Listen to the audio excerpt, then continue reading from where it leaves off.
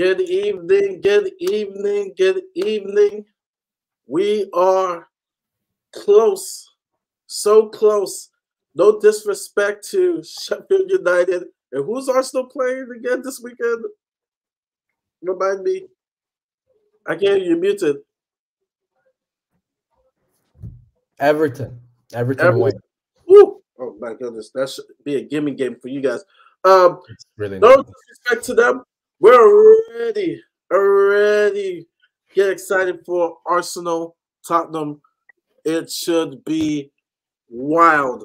Both teams coming in form. Well, depends what happened this weekend. Both teams should be able to pull out a victory if they take this team seriously. But even then, I expect a positive result, and we'll talk about that later. It's a special episode because it's been International Week, and so tonight, we're going to talk about the Arsenal and Spurs Ultimate 11. Ultimate 11 team.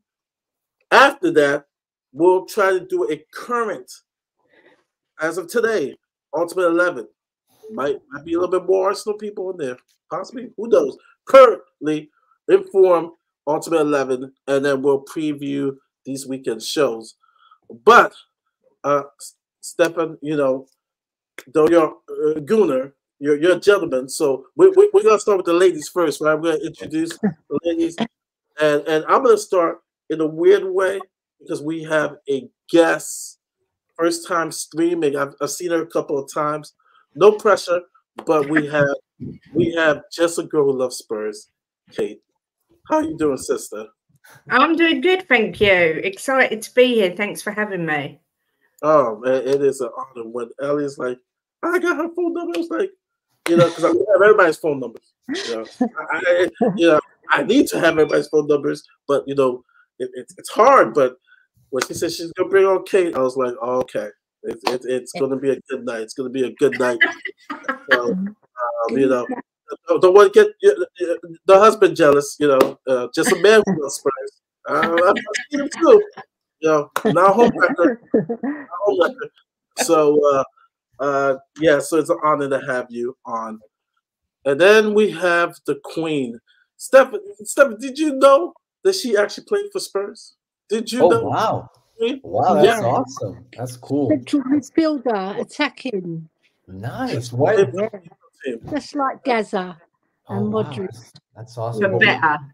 Wow, yeah, so better. Yeah.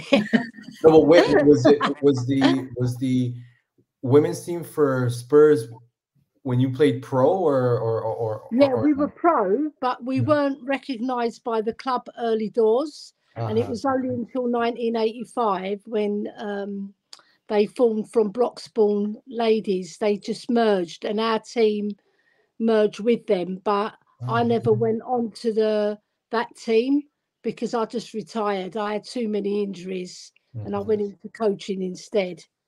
Yeah. Wow, that's amazing. That's really cool. That's awesome. I enjoyed my career. I'm telling you, that's brilliant. Yeah. Thank you so much. Ellie, how you feeling tonight? Yeah, I'm cool tonight. I'm glad that Kate, my lovely lady's with me as well, because we love Spurs with a passion. Just like her name says, just a girl who loves Spurs. I'm just a Spurs lady who loves Spurs. Come on, let's bring it on, the Gooners. Let's bring them on. Oh yeah! Don't go soft. They'll go hard on you. They'll go hard on you. Oh yeah! Don't let the looks fool you. They're ready to slice and dice and go win. TJ's running a little late, but he will be here, and he will be here with a guest. If I can remember her name, but she's gonna be coming on, so it will be 3-on-3. But in the meantime, I just want to give a big up to Jim. Like I was just talking about him, just a man who loves Spurs. Adrian, a big up to Adrian. A big up to Disabled Team. Big up, big support of the channels. Big up to Lewis. Big up to Daniel. a big up. A big up to Goguma. Big Minerals. Woo. Arsenal got big up to the other half. Jim, we will take good care. Okay, and then we got Ian. Not Ian, right? We got Ian. We got a big supporter right here. We got. You know what? That's a true one. First TV. Yeah. So while we wait, I do want to talk about this subject, and you could definitely give some input on this. Stefan is Richie. The news has come out that he is going to seek some mental health. Me being a mental health counselor, it's very huge, very important. That now in sports, in this day and age, it's very, very huge in regards to take care of your mental health. What happened in Brazil, he was just subbed off, and I guess Bolivia, where he really missed some easy sitters. I mean, he's surrounded by Rodrigo, Vinicius Jr., Neymar, like all the talent in the world. It's just his confidence is shot. And so he was benched, and he was very, very upset. Really unsuccessful international break, because he scored that beautiful header in the World Cup. Not header, beautiful, what's the scissor kick? Yeah. And so he's coming back to Spurs. People honestly say the debate, is it mental with him, or is it's just bad play? I tend to look at it's 50-50. It's just when you don't have it, you just don't have it. But it becomes even worse when you're going through a mental, just really going through it mentally. Social media, people are grilling you. In the stadium, people are grilling you. You're probably getting those looks from your teammates like, ugh. So we'll start counterclockwise. Ellie, Richie, getting mental health. How important it is for him? Will it make a difference? Or is it just he's not? All right, so sorry. He's just not. He's just not go through. All right, so sorry. Great song, by the way. It's a sweet symphony. So I'll pose that question to you, Ellie. Richie. Yeah. Richie, do you know what it is with him, right? Sometimes he tries a bit too hard, like runs around like a blue-ass fly, and then he runs out of energy, and then his touch has been quite awful. Yeah, on the pitch, when he's receiving the ball, it bounces off him. But in terms of his mental health, he's trying to put that right. Because sometimes, if you go on a football pitch and your mental state is not good, it affects you, right? And it shows with him because he's trying too hard, and he's probably outside of his life. He's trying too hard to please people as well. So sometimes you've got to take a step back, seek help, try to see if you can repair the things that are going through in your mind mentally, so that when you go on that pitch, you're chilled out and you find your best form. Because we know, right, a lot of people have said that Richie hasn't done it in the past, but if you look at his record, 46 in 135 for Everton, so that's 1 in 3. So it's not dreadful, like some people are saying, right? And he's got 20 in 44 for Brazil. So that's nearly 1 in 2. So his record is pretty good. It's just when he goes on that pitch for Spurs, I think maybe it's the price tag, I don't know, but he's got to sort out his mental state to move on. And it'll be best if he stays away from the team for a little while. And it'll be best that the club don't even put him on the bench. Let him get his head straight and then come back rejuvenated, hopefully. And also they've got to work on not just his mental state, they've got to work on him on a whole. you know, as a footballer as well. You know, so that's all I've got to say, really, because at the end of the day, it's up to him as well to put his own self right as well and get away from all the people that were bringing him down as well, like he said. Yeah. For those of you who just came in, first of all, it's an honor to have Fran, who is for the Arsenal side, pick up. And we have Sorry. I'm not going to boo a lady. Sal, who is I think he's Spurs. Yeah, he is Spurs. But he The man is the in the middle, or is he? most wanted man at Spurs because Daniel Levy just turned him down for an invite. So yeah, so he is the most hated. So he is really hated by Spurs. They know him. We're just want to talk. We was waiting for you guys to come, and we're still waiting for TJ. TJ should be in a couple of minutes before we go to the Spurs Arsenal Ultimate 11 overall, and then Ultimate 11 today. But we just want to talk about Richie because that's a big news of mental health. The whole Dele Alli has come out. He had a terrible time with Brazil, terrible time, and almost people in Brazil booing him. And so now he's coming back. He's going to get mental health. So I'm just going around, starting with the ladies because I'm a gentleman. Kate is going to go next, and Fran. How important is mental health in regards to the player? And with Richie, is it 50-50? Because, like I said, his form has really been bad. So how much of it is mental health? How much is just technique? For me, obviously, mental health is massively important. It's still considered quite taboo, but it's a massively important thing. We all saw what happened with Dele Alli. I was guilty of judging Dele. I thought he was lazy and whatnot, but he had a lot going on that obviously we didn't know about. However, I think we have to be careful because it's very easy for out-of-form players to turn around and say, well, it's my mental health that's suffering, when really, this is going to sound extremely harsh on my point, but Richie just isn't good enough.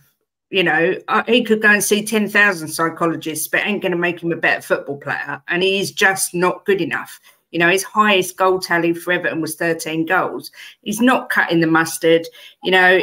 If he has got a crisis of confidence and he's getting all this hate and he can't cope with it and he thinks a psychologist will help, great. But at the same time, if you're a professional athlete or an actor or anyone in the public eye, you open yourself up to be criticised. That's just how it is. That's why you're paid mega money. I'm not saying it's right. I mean, social media can be vile, but at the same time, he's 25, 26 years old.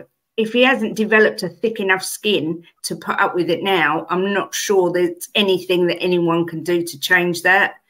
But from a human perspective, I just hope whatever's going on with him, he can get it sorted out.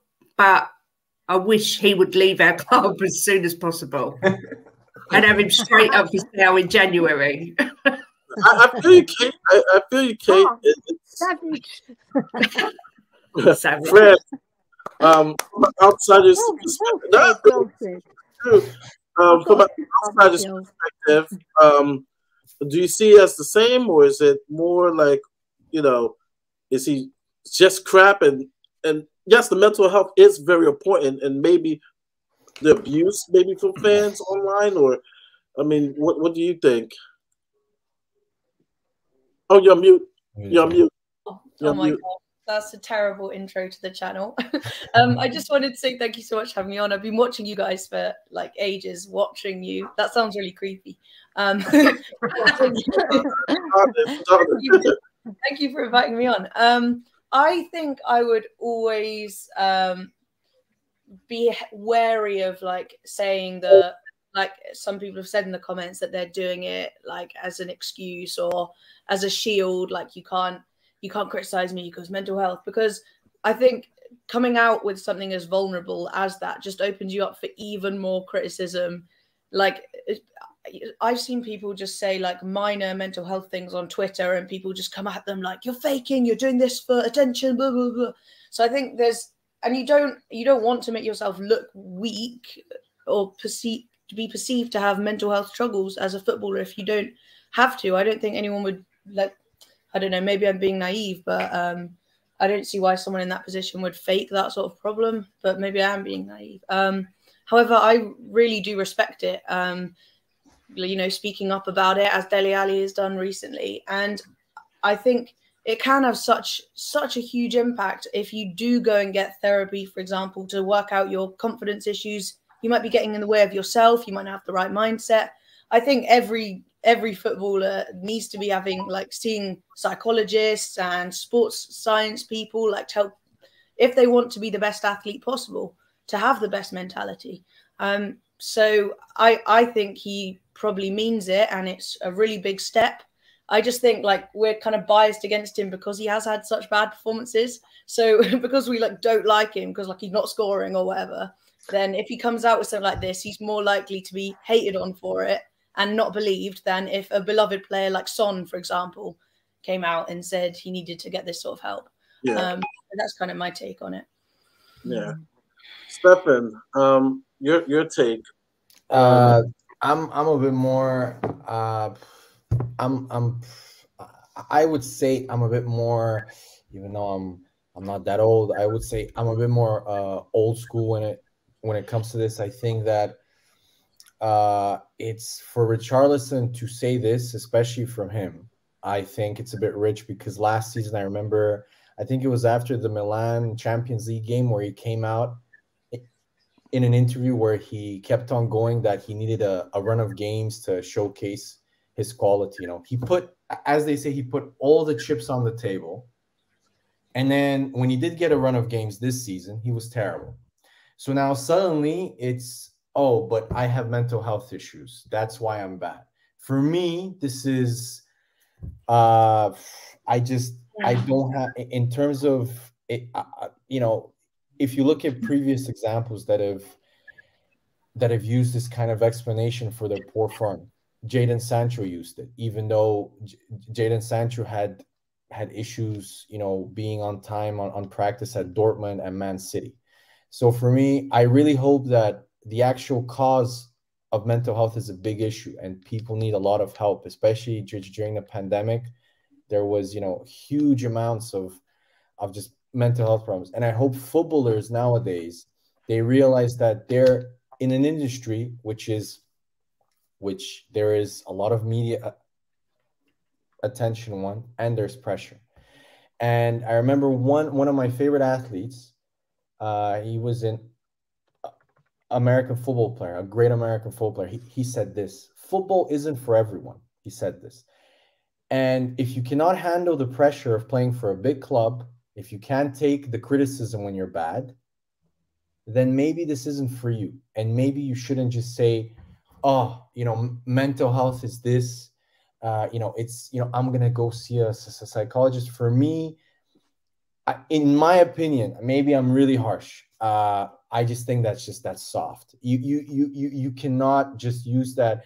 A lot of people have mental health issues in their own personal lives. That doesn't mean that they use it as an excuse for their own performance. And the moment you actually create that in the actual dressing room, in my opinion, when other young players see that and they see that a player who's playing terribly, who maybe doesn't have the best habits like a Sancho or Richarlison, they will also copy that behavior. So for me, I just think it's an easy out nowadays because nobody can actually question it and say, oh, you know that he's, you know, nobody has the heart to say, oh, Richarlison, stop saying that, you're just faking it. So yeah, I'm not as sympathetic towards him, especially because last season he came out in that interview saying that Conte should play me. I'm the big man. You know, I need to show that I can play. Well, you know, you haven't. So yeah, that's my opinion. Can I just chip in quick? First of all, if he is like faking it, then that's so bad as well. Like, it gives a bad name to those of us who do suffer, because I find I get quite personal about this. But the reason for his poor performances could be like that he's realized that, oh, I've got an anxiety issue, or oh, like I've got depression or something like that. Because just as a personal example, I used to be like an amazing writer. I know it's really niche, like writing essays and things like that. And then I developed like anxiety, depression, things like that. And I couldn't string together 2 sentences. So sometimes that can actually be the underlying cause for why you're not playing well. So I just think it's like, it's a difficult ground to just go accusing someone. Because if he is really suffering and people are saying, you're just faking it, mate, that is so invalidating. So I think it's a bit like, I always believe people who say it just in case it is really an issue. But everyone's like, I totally get what you're saying as well. No, I'm not saying he's faking it, but I just want you, if you go back maybe 10, 15 You literally said he's faking it, Stefan. I mean, okay, I'm saying it. I'm not saying, okay. Oh, you know, I'm just saying, if I look at the great, you know, footballers of before, the great, like the real, have you ever heard like a great footballer have a bad run of form and then come out and say, I'm going to need to see a psychologist? No, they say, I'm going to go to the gym. I'm going to crack down. I'm going to work out. I've had issues with anxiety also. I also struggle with, but for me, to use it as an excuse for your poor performances, for me, I think personally, it's an easy out, because it protects you from media attention, because the media now, if they criticize him for his performances, everybody's going to say that, oh, but you're picking on him because he's seeing a psychologist now. He has mental health issues. So that's why I just think it's not the best arena to use in terms of to actually increase awareness for mental health, in my opinion. Like I just don't see how, like in an interview, I didn't get what was the point. And the other thing is, like, you know, you need to manage your emotions better. You cannot react like when he's playing bad for Spurs, he starts putting his head down, he starts moaning, he starts like, you know, throwing up his hands, and you know, like for me that's a person that is overly emotional. That doesn't show me as someone who's, you know, who has like a lack of confidence. For me, that tells me that he expects of himself a lot, because he expects himself to actually score goals, to actually do things. If you look at someone from Arsenal, for example, Kai Havertz looks like someone who needs a psychologist. When you look at him on the pitch, he looks like he's a shell of himself when he's playing. So it's just, I think it's a really fine line when you start using mental health nowadays, especially for football players, as a I would say a explanation for your poor form.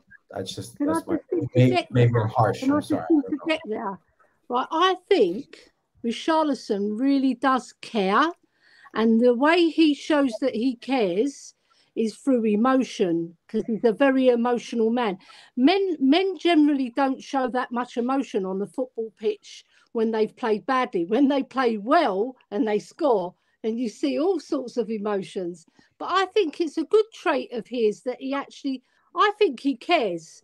And that's why he judges himself more harshly than anybody else. And that's why he throws a tantrum maybe on the pitch, because he realises that he's not playing to his full potential. Because he's not a bad player. He's not a bad player. He's just having bad form. He has played well. He has played well in the past. He's not very good. He's terrible. Listen, right? There's players that are like Havertz. Probably the harshest. He's better than Havertz, I'm telling you. But he's going through a bad patch, right? And I think he does care, and that's why he gets so emotional. I don't think anybody's this. Sorry, and sorry I'm late, everybody. Hi, my name's DJ. I co-host the show with Mari. I just want to say Richarlison is bad. He is a bad player. He is not good at all. But I do agree that he's very emotional. Like, because his yellow card to goal ratio, because he couldn't keep his shirt on after scoring 2 offside goals last season. You know, you could tell that he's very emotional. But he's I agree with what Fran said about mental health issues and how that could affect some players. And, you know, if he needs to go and get the help that he needs, that's good. And honestly, like, I'm not even trying to dig at Spurs, but I sort of am. It's only going to help him if he takes a break and he goes and gets the help that he needs. And maybe if he goes and gets the help that he needs, he'll be a below average player instead of just an absolutely dross one. But guys, sorry to interrupt. Don't you think this is just the wrong type of culture? You can't just say, I'm just, life is tough, I'm gonna take a break. Like, come on, like, are we? Yeah, are we you can't just say, you can't discard it. You can't discard it either, because you look at the likes of Gary Speed and nobody knew what was going on behind closed doors. So it's such a touchy subject. You've got to be so careful. But I also think you have to say, if you start setting a precedent, like Eric Dyer coming out and saying, oh, well, I've just been suffering with mental health issues, I'm going to see a psychologist and try and get back into the team. Then you start thinking, hang on a minute, you know, this is going the wrong way. But you can't just blanket it and say and disregard it, because you've seen it so many times. People will put this smile on their face and nobody knows what's going on behind. Correct. 100% correct. I'll let you have the last word on it. Is it 50-50? Oh, I can't wait for this. You can't put a number on it because we don't know what's going on, do we? First of all, good evening, everyone. Big up to all of you. Big up to the Spurs. Big up to the Arsenal frauds that have joined us, especially TJ. So I'm gonna go off. I'm gonna go off on a tangent, and then I'm gonna bring it back in, and you'll understand why. Okay. So, contrary to what Mari says, that Spurs hate me. The board absolutely hate me, no doubt. But the academy, they kind of like me. Right, so for those of you who don't know, I get to go to the academy quite often through my work and what I do. Anyway, I'm going to be at the academy actually in 2 weeks' time. I'm going to meet the new academy director. I've been invited in with 30 other coaches, so I'm looking forward to that. There's some questions I want to ask him about our youth and how he's going to restructure it. And one thing they do in the academy, right? I'm going to bring it back to Richarlison. I just want just see where I go with this. I've always said to them, don't you think it's a bit crazy bringing in kids who are 7, 8, 9? Don't you think they're too young for this? They're under pressure. You're giving them contracts. And this is their response, okay? I don't necessarily agree with it, but I get why they do it. And they say to me, we potentially are going to pay one of these young kids £100,000 a week one day. There is no way we can pay someone that money if they can't handle the pressure they're going to be put under at the elite level of sports, with 60,000 fans cussing your mum, your dad, booing you, and all sorts of shit. So if they can't handle this pressure, how can we justify paying them the money that they're then going to go and play in the arena and completely collapse? So these young footballers are under immense pressure. Don't get me wrong. Every pro club tries to relieve as much pressure as they can, but they're under pressure because, you know, 2,000 kids go through the academy. One gets a pro contract, for example, at Spurs. Doesn't mean others don't go to other clubs, but it's to be one of those 2,000. That's from a pool of maybe, you know, a couple 100,000. So the reason I've mentioned this is because as a pro football player, you've got to be able to handle the pressure. You just have to. Otherwise, you can't justify your salary. That's why, you know, top managers, they get sacked because they just can't handle the moment. It gets too much for them or they're not happy. Whatever it may be, you get paid big money because you're supposed to deliver on the bigger stage. And that's how it works. And the problem we've got here as Spurs fans is Richarlison has not delivered at all. And for me, there's two separate things. You've got the human being and the footballer. As a human being, I'm not going to judge whether he's got mental health issues or not. I don't know him. If he has, I hope he gets help. I hope he fixes up. On a human level, I'm a little bit softer than Stefan on this stance. I hope if he genuinely has issues, my man, fix up, because football is not as big as you, your family, and your mental well-being, right? But as a footballer, I agree with Kate. He's a disaster for Spurs. We should never have signed him. He doesn't fit what Spurs need. He was never, ever going to fill or come close to filling the boots of Harry Kane. Hardly anyone will, but he's probably the last one on your list. None of our rivals, Chelsea, Liverpool, City, Arsenal, United, would have signed this guy. None of them. Yet we've gone in and spent 65 million. It was madness. And he's paying the price of that, I think. And, you know, he was an average footballer at best. And whatever's happening now has made him below average. So even if he gets the mental health and he fixes up and he, on a human level, he gets back to where he was, that's not going to teach him technical ability. That's not going to teach him how to be a top quality football player. So I think what Spurs have to do is they have to help him through this period, get him back to where he's in a happy mental state of mind, and then sell him. That's what I think is the perfect play. If you pitch him now, we're absolute arseholes. We are, because it's a dereliction of just well-being of your players. But if we keep him long-term after he's better, then we're not winning anything with this guy, in my view. So that's my take on it. Mm-hmm. I was just going to really quickly add, you make a really good point about the screening process of like who you sign into the club. For example, like the British Army. Sign anyone. the British Army, my sister wanted to apply, but because in the last 5 years she's had some treatment for mental health issues, they just won't let you in.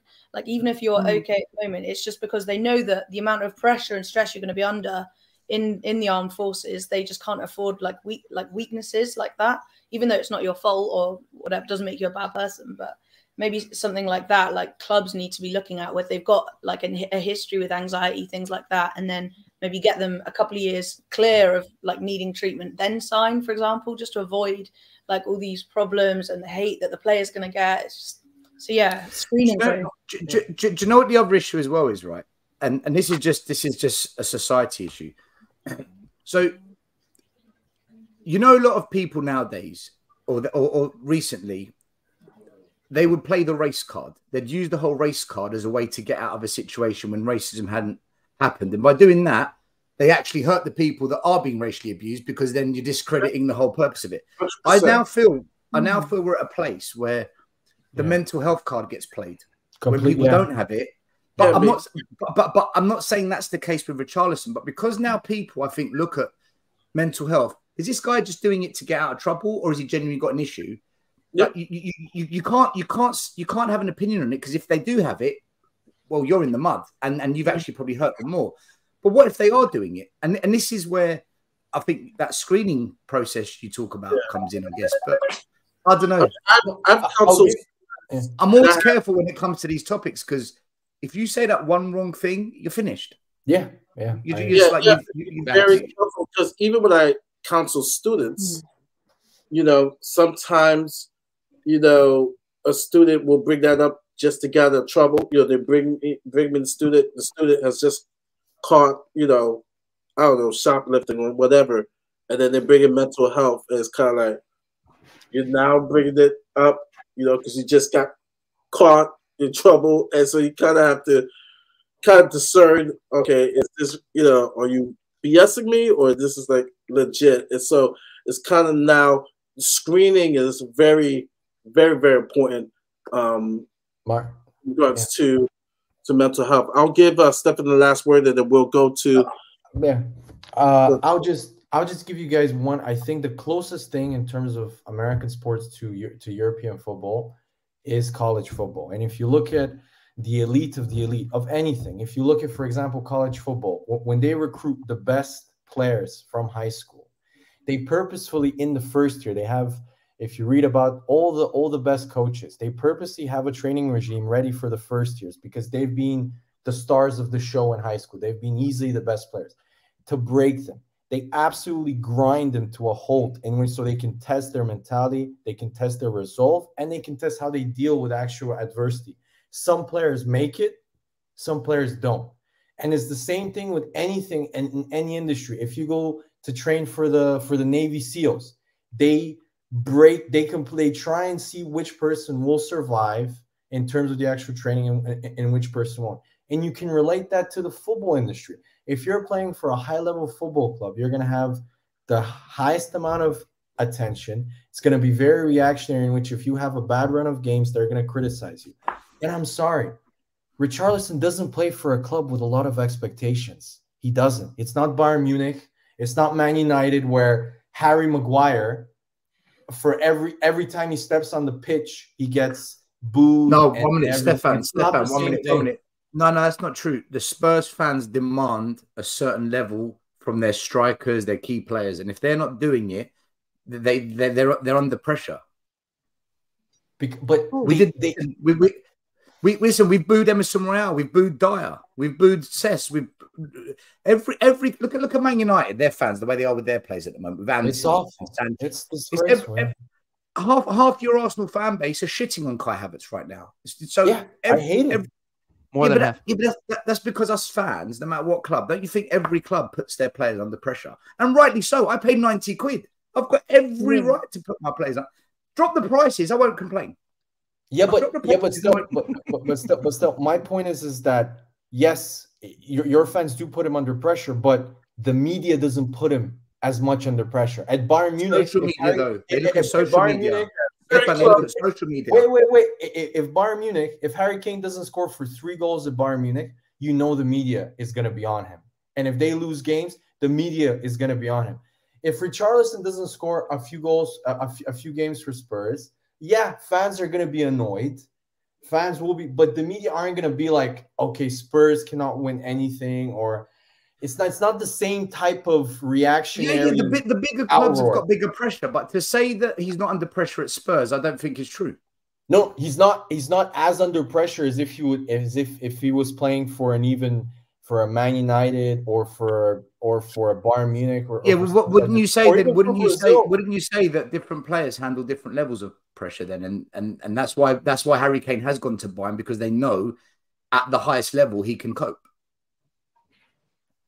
To be honest, Harry Kane, if you look at his performances in the biggest of moments, he hasn't coped very well. So Bayern Munich are just hoping, because of the fact that he's a top scorer in the North London derby, our biggest game of the season. Yeah, I don't know. Yes, for an Arsenal team that has been crap in the last 5 years, the worst. Where's the salt? Where's the salt?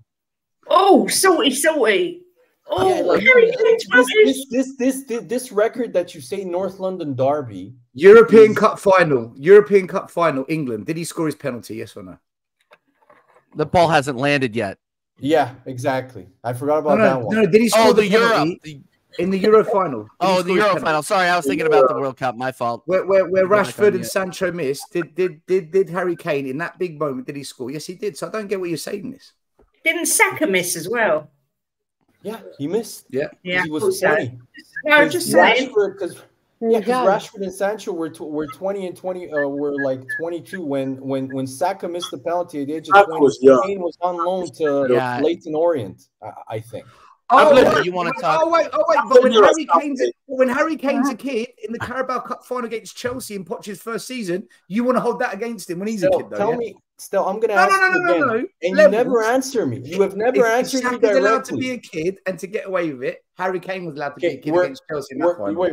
We're going away from the topic, but you've never answered me. Just the final thing before we go back. We're on a topic. You have never answered me directly. Tell me one big game where Harry Kane has taken over and won you the game. You cannot tell me one big game. I'm not talking about some Premier League game against Man City, which in the end you finished 4th or 8th or whatever. That's big for Tottenham. That's the level of our ambition. But Stefan, that's the best we can do. That's the best Tottenham can do. We're not equipped to do better than that. That is the level we're at. For admitting that. Can't blame one player. Mate, I've admitted Spurs are a top 4 club at best. Listen, it's a different conversation. If we get into Levy, it's going to go nuts. Yeah. It's just going to go nuts. That's a subject. So let's go to since it's International Week, right? Before we preview the games, let's preview the ultimate Arsenal Spurs 11 and also give our current 11. There may be some surprises. So according to 90minute.com, and they go with an attack of 4-2-2-2 combined Arsenal Spurs. We'll start with this. This might be an easy one, or it might have some controversy. Goalkeeper Pat Jennings played for both clubs, Arsenal and Tottenham. Honorable mention David Seaman. Does everybody agree? We'll start with Stel. So you want me to pick one? Well, no, it was Pat Jennings they chose, but honorable mention was Seaman. And then anybody else could add maybe Lloris.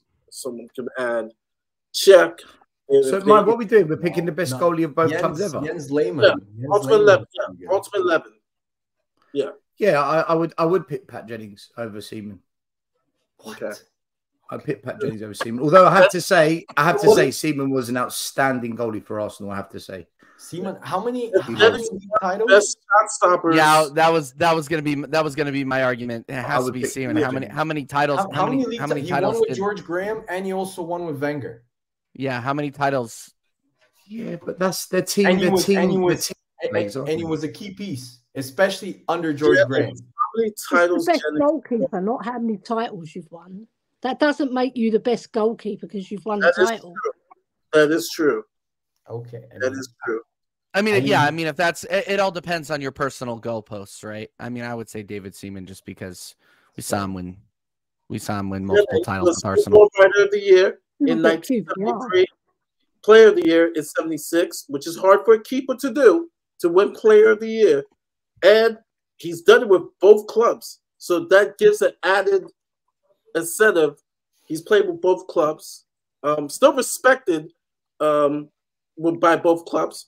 Whereas we'll mention the other guy's name, where Benedict Arnold, Sol Campbell, but Jennings. What a player! What a player! Jennings, okay, and then currently, still, I guess he still plays with the club between Lloris, Vicario, Raya, and Ramsdale. Currently, your ultimate 11. Who would be your keeper?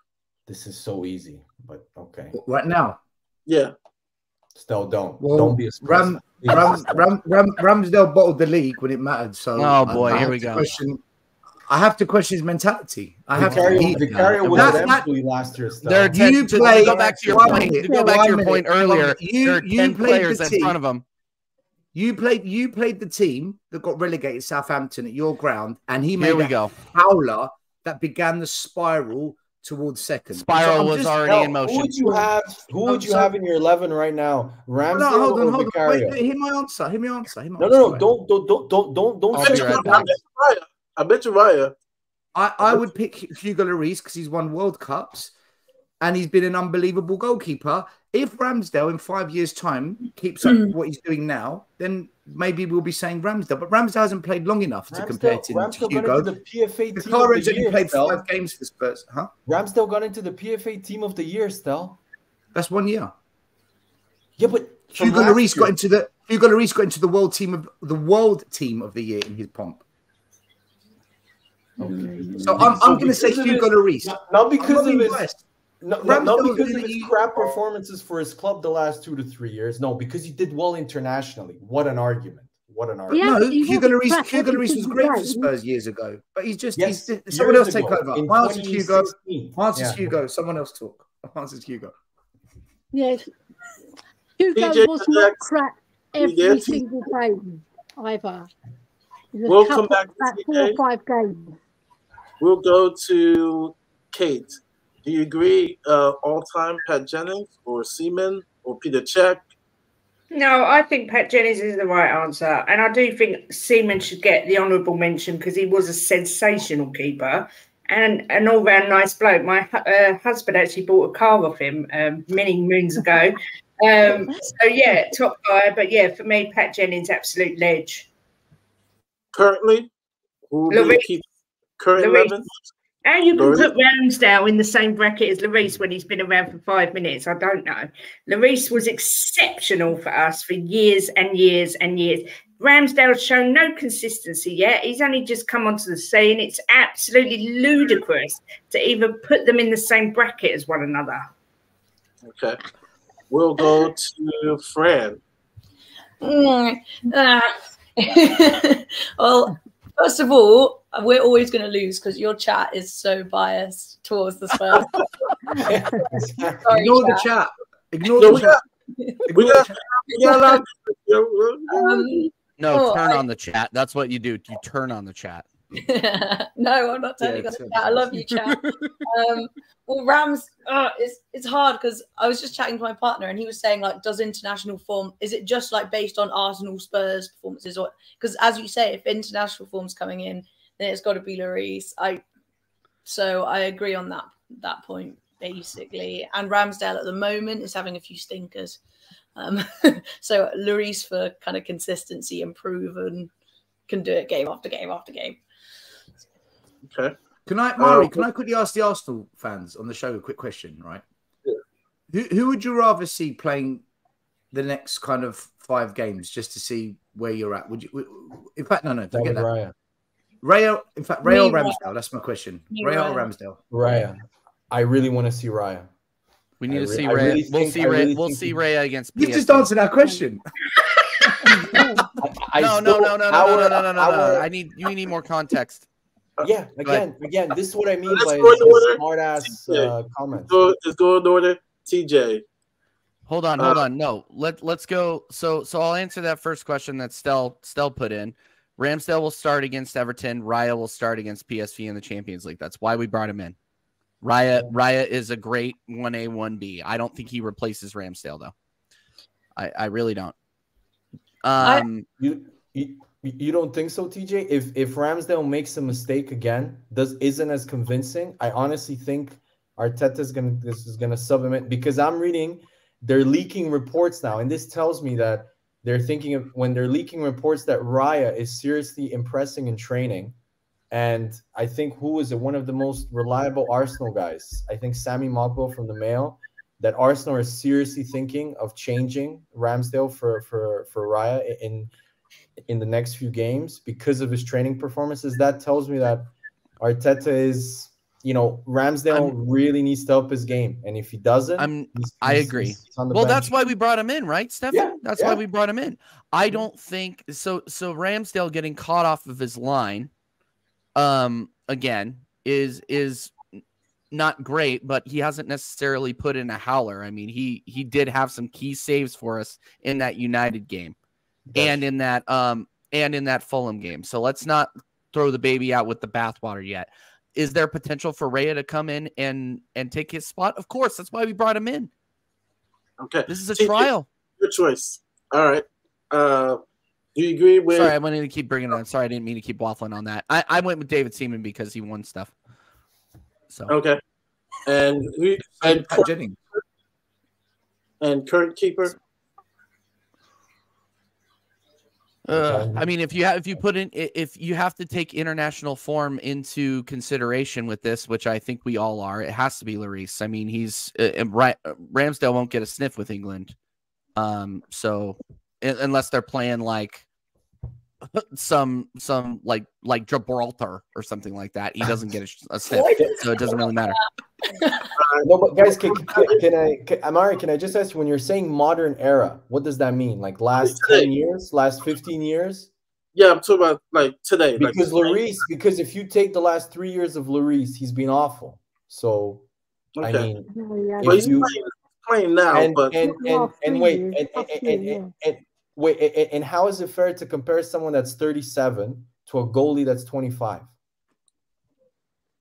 Like if we're talking modern era, we should take into account the last 15 years. Well, compare Ramsdale at his age against Lloris at his age, and there's still no comparison. Lloris is miles above. Lloris at his age now was at Nice. Lyon. So okay, so there's no comparison there. He was still at Nice. He moved to Lyon at I think 25, 26, and then after 2 years he moved to Spurs. So big up to Kyle. Big up 7-month member. Big up, Kyle. Next. Well, I had the pleasure of meeting Pat Jennings many occasions, spoken to him. What a gentleman and what a great goalkeeper. He had hands like jugs. He would snatch the ball with one hand. He was the ultimate goalie. And one thing he really did, which I've mentioned before, he used to draw a line in the middle of the goal so he knew where he was. Because in those days you could do it, right? But now you can't get away with that. But he was just a fabulous goalkeeper. Communication, focus, shot stopper, high, low, commanded his area, fabulous goalkeeper. No one can come near him in my book. I think he is the greatest goalie in my book in England, in maybe worldwide. I'll put him that high. That's how fantastic he was. And I'm not being biased because I've seen him play throughout the 60s, late 60s. We won the FA Cup against Chelsea. I was there as a 4.5-year-old kid, saw him, and he's stuck in my memory because of the way he used to catch the ball, even at that age, right? So Pat Jennings all the way for me, 100%. And in the modern era, it's hot. You see, because if you take international, you'd say Lloris, yeah. But Ramsdale's been pretty good for Arsenal. He's made a few errors here and there. But what I think he lacks that Lloris has got more than him is focus. Because although Lloris does make howlers now and then, I think his focus throughout his career at Spurs has been pretty top notch. It's just the last couple of years he's sort of fallen off the wagon and he's made some really bad errors that have stood out. So I would actually vote Lloris 100%. And he's been in the World Cup twice and he's won it once. So you've got to give it to him. Yeah. Special shout out to Gordon Beggs and Peter Shelton. No, oh my God! Yes. I would just like to ask because I don't go that far back. Did Pat Jennings start for England or he didn't? He was Irish, wasn't he? Northern Ireland. He's Irish. Oh, okay. Yeah. Yeah, my bad. Then. Mari, did you say Peter Shelton? Shelton. Oh, Shilton. Shilton. Shilton, yeah. You know what? That's just as bad as when who's the American that said they called Wycombe Wanderers Wycombe Wanderers. Wycombe. The Americans, you know. Hey, cut us a break. Hey, come on. Give them a break. Give them a break. I've never called them Wycombe Wanderers, by the way. I always called them Wycombe. Come on. I played enough FIFA growing up. All right. Quickly. Burn. Yeah. Quickly. Do you agree or do you have somebody else? Legendary. Ultimate I'm gonna flip flop on this. I agree. After hearing that he had one player of the year as a goalie, that for me is more. And even though I think Seaman had a great career I didn't watch the George Graham years, but I'd heard he was a key piece because the George Graham year of Arsenal was based. They were kind of like the Atletico Madrid from what I read and from what I watched. So he was a key piece. But I will never forget the goal he conceded against Brazil. And I don't think his international career was, I would say, as good as his club career. So I would put Pat Jennings there. I would. We're gonna start backward, and we'll start with you, Stefan. Backline. Our backline 90.com has Lee Dixon at right back, Sol Campbell, trader, at center back, Tony Adams at center back, and Gareth Bale at left back.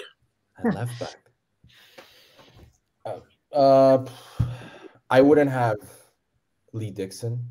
I disagree with this. I think Lauren is one of the most highly successful, underappreciated players, I would say, of the Premier League and from Arsenal fans. I thought Lauren was. If you speak to any of the Arsenal former players, when they speak about Lauren, especially Lundberg, they'll tell you how good he was. And every time I watched him, Lauren, he was a defensive midfielder that was bought and he was put into the right box and he was sensational. I remember when I first started watching Arsenal, I loved Lauren. So, for me, I think Lauren was better than Lee Dixon. I just think Lee Dixon played longer for Arsenal, so maybe that's why. Maybe that's why they've put him at center back. Campbell and Adams. I mean, you really can't argue with that there. They were both amazing. At left back, I'm surprised because when Bale first came to Spurs, I remember that was he didn't play particularly well at left back, and that's why they moved him more going forward. So I can't believe they put Bale at left back. I mean, when you have Ashley Cole, who for me is probably the greatest left back in the Premier League era, in my opinion. But maybe because Bale was so good later, but he was good as a winger. He wasn't good as a left back. So I would switch Bale there and put Ashley. I was a little surprised they had him at left back. I mean, he did play at left back. He did start out at left back. But but his success at Spurs wasn't at left back. His success at Spurs was as a winger. So that's why. More of a winger. Yeah, I would agree. With you. And I mean, you cannot not have Ashley Cole, man. Like if you speak to any players, like Cristiano Ronaldo has said that the most difficult opponent that he's ever faced was him. So, for me, that's a big endorsement. So I even though I dislike Ashley Cole, he was an amazing player. All right, and quickly today's back line, Ultimate 11. Preview to next week, Ultimate 11. Oh, you're back. Ultimate 11 in terms of from the start. No, yeah. I'm gonna be. I told you I'm terrible with these. That's why I don't play fantasy, man. I'm biased. I'm left back Zinchenko 100%. Center back easily Saliba, one of them. You guys know my opinion of Romero. I don't rate him. I think he's a liability and he's a complete liability. Stell now suddenly after a few games rates him, but last year it was he lifted the World Cup. He lifted the World Cup, man. Go quickly, Stefan. Go. The other half. Okay, yeah. I would put Gabriel and then right back. That's the easiest one. Gabriel over Romero. You told you. All right. Okay. All right. We'll go to Fred. Right. So past back line, I'm gonna just listen to you guys because I've only been watching football like 4 or 5 years and I don't want to talk on something that I don't know anything about and then sound like an idiot. So I'm gonna learn about our great players of the past rather than put my foot in it. But today it's more just kind of like, would I include any of your defenders in the... Exactly, yeah. When we've got our four, is it, how do you play? When we've got our four, they're so good. So if we've got Zinni, Galiba, Gabriel and Saliba, and then Ben White right back, like I'm not switching that. I think that's just such a good like back four pairing. So you'd have to persuade me to switch one of them out, really. Okay. Kate? Sorry. No. It's good. No. I appreciate your honesty because there are plenty of people that know the history and still come out here and put their foot in their mouth. So appreciate that. Go ahead. Someone's just put exactly what I was going to say. Right back would be Carl Walker for me. Phenomenal. Even now, I'd take him back at Spurs in a heartbeat. I agree with Campbell and Adams. Left back, I'm sure Gary Mabbott played left back, didn't he, Ellie? Was he left back? Sort of, left centre back. Yeah, left centre back. I'd have Gary Mabbott over Ashley Cole all day long. Absolute ledge. Currently, Romero has got to be in there. How anyone can put Ben White in that lineup? Oh my God, Saliba's like played what? 5 games or something, and he's out for like 6 months. I don't know. That's overstating the fact just a little bit. Yeah. Ugo is in there. Ugo is in there. Over Zinchenko. Ugo all day long. Yeah, all day long. You watch it be one of the best players ever in the Premier League. You wait and see. Oh my. Stel, this is what I mean, Stel. This is what I mean. I know why you're saying Stel. This is what I mean. I don't Stel. No, Stel's out here catching mad strays, and I love it. Do you not rate the best player ever? He's played 4 games. No. I didn't say he is the best player. Italy. I said he will be one of the best players in the Premier League. He will be. I'm sorry. I Yeah. heard ever. I heard ever in the Premier League. My bad. If you've watched him, he's off the charts, and he's a child. Really, he's a child. Yeah, a lot of love from other clubs, even Arsenal fans. They were like, "Yo, that Udogie kid is." He's a good. No, I really like Udogie. But I'm not having him over Zinchenko. I'm sorry. Zinchenko. Well, that's right. I'm not asking your permission, my love. I'm just telling you who I did. Can't you go for it? I'm not sure who I'd have the other two. I need to think. You came to me a bit quick. I haven't decided who I'd have. So can I come back to that? My other centre back and my on the other side. Can I come back to that? Because I need to think. Okay. Ellie, you're next. Right. So I don't agree with that. Right. I agree with Kate. Carl Walker makes Lee Dixon look like a little baby. First of all, he's faster. He's a better footballer. And he's placed for Man City, who've just won the treble. Come on. And for Spurs, he was fabulous with Danny Rose on the other side. So I will say this. It's the reason why Pep wanted Walker, because he was good. He was great at Spurs. Right. That's why. Right. So for people say, "Oh, well, he was good at Man City," but there's a reason why Man City wanted Kyle Walker. But go ahead, Ellie. But I do agree with Stefan over Ashley Cole.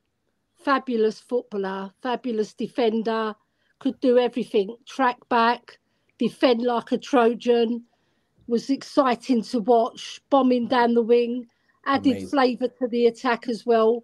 Brilliant footballer, brilliant footballer. So I have to have Ashley Cole as my left back, not Gareth Bale, for obvious reasons, because he wasn't a left back, even though he started his career there.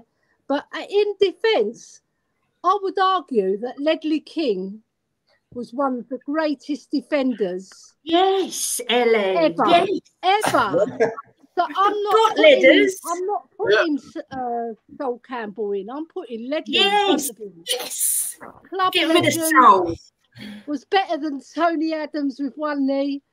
And John Terry. Right. But I have to have Tony Adams just because he wasn't the best footballer, but he was a really good reader of the game, and he was a fantastic leader. And you have to have a leader in defence, and he was a proper leader. So I'd have to keep him there as well. Yeah, and in the current side, I agree with Kate. Udogie, what a fabulous player. I'm so excited by this boy. He makes Zinchenko look like a little baby as well. Yes. Honestly, he's a fabulous footballer. Did you see what he did at Burnley? Where he retrieved the ball. He ran about 30 yards, retrieved it from the touchline, had the audacity to curve back in, pass it to Maddison, and Maddison scored. Brilliant. Most players would have given that up, but he didn't. And he's got an engine. He's got intelligence. He's just got to learn a little bit more on the defensive side. But going forward, he's fabulous. But I think he will improve in years to come. And I've got very good faith in him, like Kate has. And then centre-back, I would have Saliba. I think he's fabulous. I think he's fabulous. He reads the game so well. And he's very athletic. He's like a submarine. He seeks out danger. You know, and Romero is the same. Although he has got a hot head, but this season he's calmed down. I know it's only 4 games in, but there's a positive sign that he's working on that, you know, and he's already a World Cup winner at, what is he, 24, 25? You know, so 25. And Messi's just called him the best defender in the world, so that's good enough for me. There you go. I'm finished. Out. All right, we're up to TJ. Your ultimate backline. I'm gonna do Ashley Cole instead of Bale. The rest of that I'll take. The rest of what you have there is I'll take. Yeah, guys, can I just add in mind? I agree about Walker. I would change my. Yeah, Walker. Like in terms of entire career, are we taking all of that into account, not just at Spurs? Still, no, even as a pure defender, if you look at it, he is better than Lauren.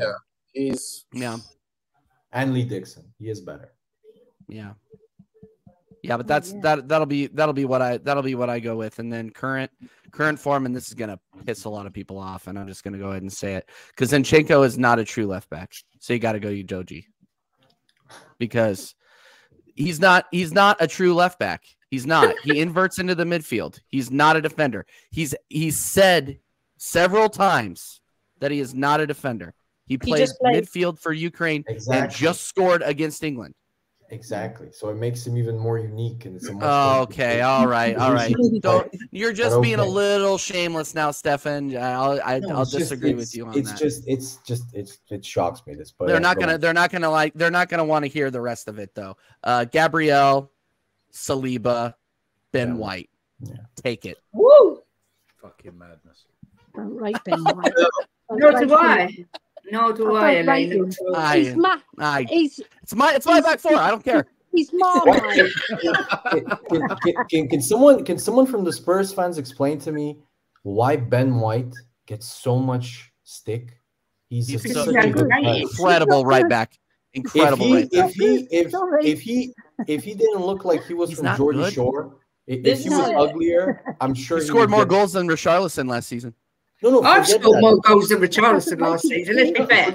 I'm telling you, the main reason why Ben White gets a lot of stick is because he looks like a guy from Geordie Shore. That's exactly the reason why he gets. If he was ugly, people would say, "What a defender!" If he was Portuguese, he's particularly good looking. No, do I? Either. Sorry, I think he's just bog standard looking. And I think he's a box standard player as well. Yeah. How is he a box standard? But you have Emerson Royale and Pedro Porro right back. Yeah, Pedro Porro's all right.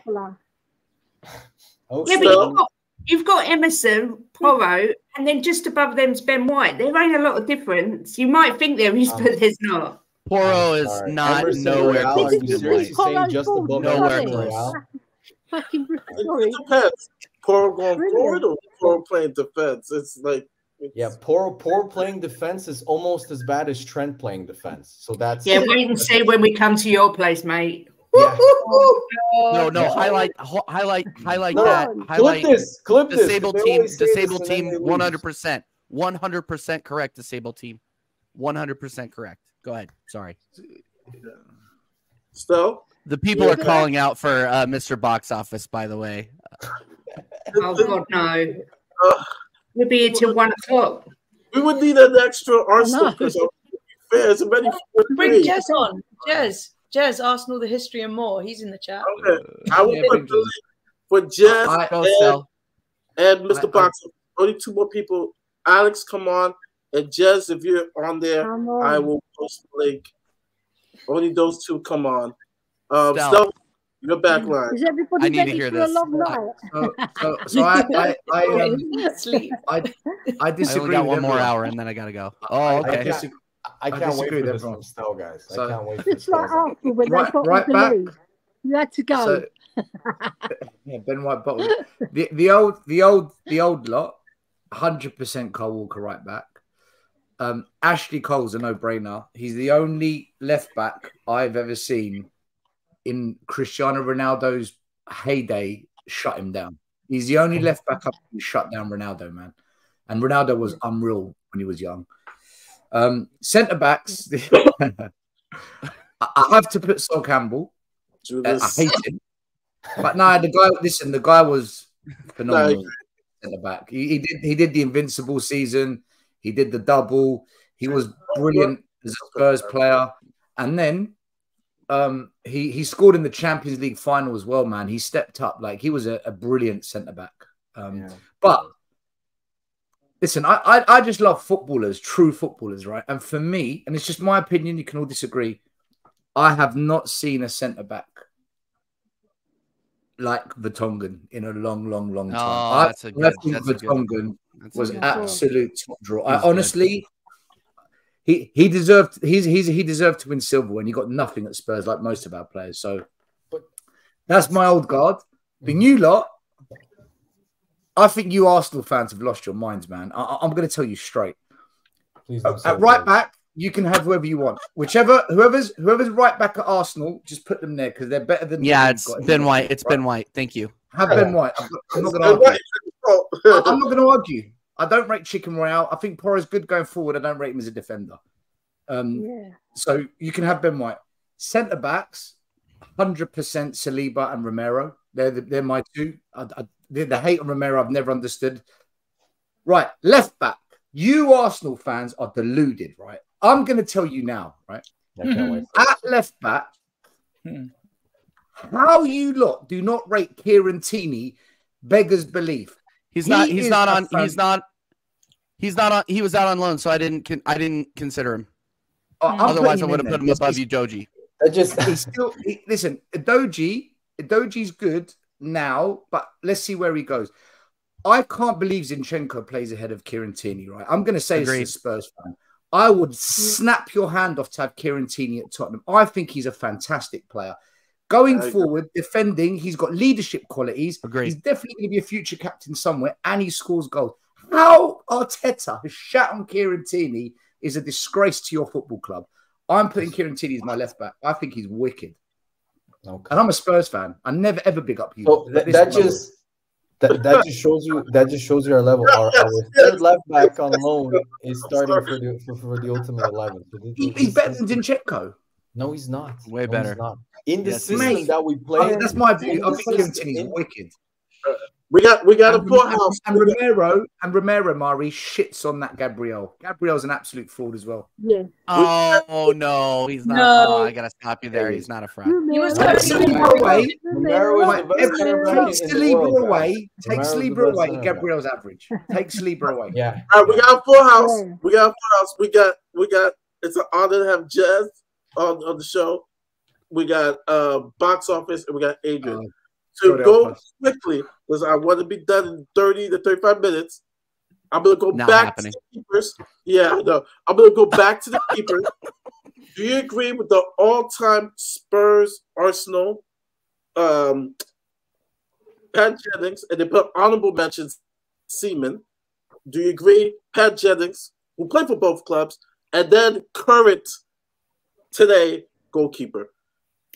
Well, in my opinion, Pat Jennings, Bill Brown, and Ted Ditchburn were better than David Seaman, who I rate as a class goalkeeper. But I agree, as a Spurs fan, I agree with the Arsenal fans, Ashley Cole would be my left back every day. But I would have Ledley King as a centre back. The other side, not so sure. Right back, it's up for debate. Walker, I would go with Walker. I'm not sure a left centre back alongside Ledley King. I don't know if you see Richard Gough play, the Scottish player. He was so calm. He was so good. You know what I mean? But I don't know if you guys have seen him. This is the thing, you see. I've probably seen some players you haven't seen. So, yeah, definitely, yeah, I could go with Jennings in goal. I mean, the saves he made, I've never seen a goalkeeper make so many saves with his legs, right? So I'd go with Jennings in goal then. Okay, although it's hard to, between Ditchburn and Brown as well. It's very hard. We were blessed with good goalkeepers in history, But definitely Ledley King has won the centre-backs, definitely. You can argue over the other one. Right back, well, it's the modern game, is it? I mean, and the game wasn't as fast as it was back in the day, so I'll go with Walker. So if there's a good choice for an Arsenal centre-back, no problem with that. I don't know where you've got. Where have you got? Are you in the midfield yet or not? No? No, not the midfield yet. All right. Well, that's going to be hard. Yes. Goalkeeper. Do you agree with 90.com, minute.com, or you have someone else, an ultimate Spurs Arsenal goalkeeper? Yeah, it's a tough one, isn't it? I mean, when we were very privileged, and may I say, first of all, it's very nice to meet all you new people. A lot of you I've never met before, and thank you for inviting me on. Yeah, I mean, Pat Jennings, icon, absolute legendary goalkeeper. We were very lucky, privileged to have him at Arsenal. And he was the stalwart of the club. I was very lucky to have met him a few times. When, you know, I lived right opposite Highbury Stadium, and I used to see a lot of the players coming in and out of the ground. And he was a true gentleman. And one of the only goalkeepers who amazed me, never wore gloves. Oh, wow. He had hands like bloody shovels, that man. And I think he's still a club ambassador at Tottenham, I think. Yeah. And Jennings was good with his hands, mate, because like he used to play Gaelic football. Yeah, I've heard that. And you know, he was an amazing goalkeeper, no question about that. But we also have to respect that the fact, as a young kid myself, when I first started watching Arsenal in 1968, Bob Wilson, an amazing goalkeeper, played in the winning team of our first ever European trophy.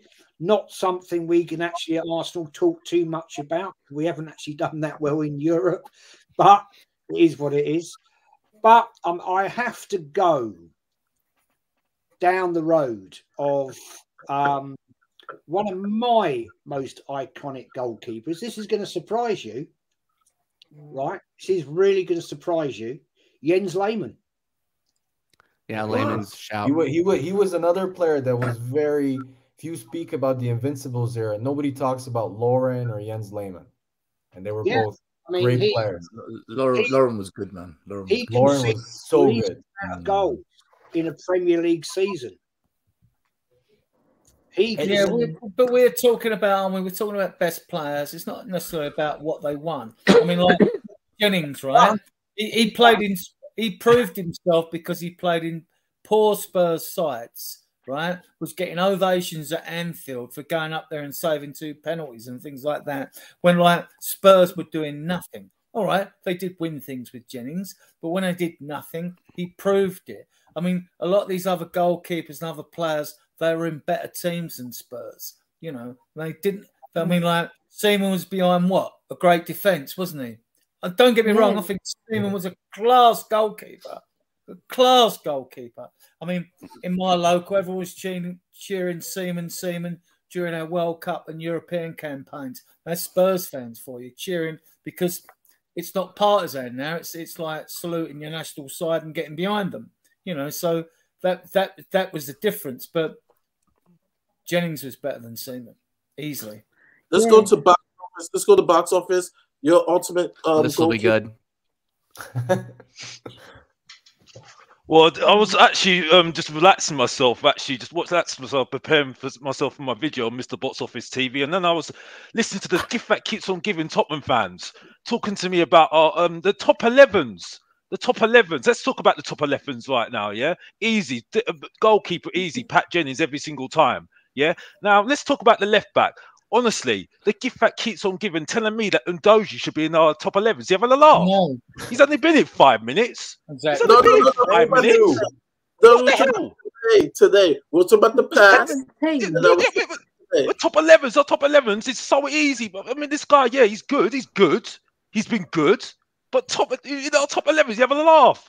I've actually called him all day, every single day. 11. Actually, it's top 11. Actually, we're doing pass. We're doing pass. We haven't had a good left back in a long time, man. So what are you talking about? What are you talking about? I can see people putting their hands in their ears, but it's just like, let him talk. Just let him talk. Just let him talk. No. They mean. Come on now. All-time 11, Alex. They mean all-time 11. All-time 11. Well, we could talk about the all-time 11. Come on now.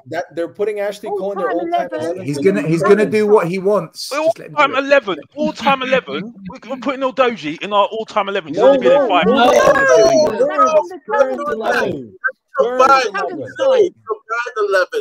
I think we're settled on Jennings in goal. Ashley Cole at left back, Walker at right back. So that's it. Sol Campbell.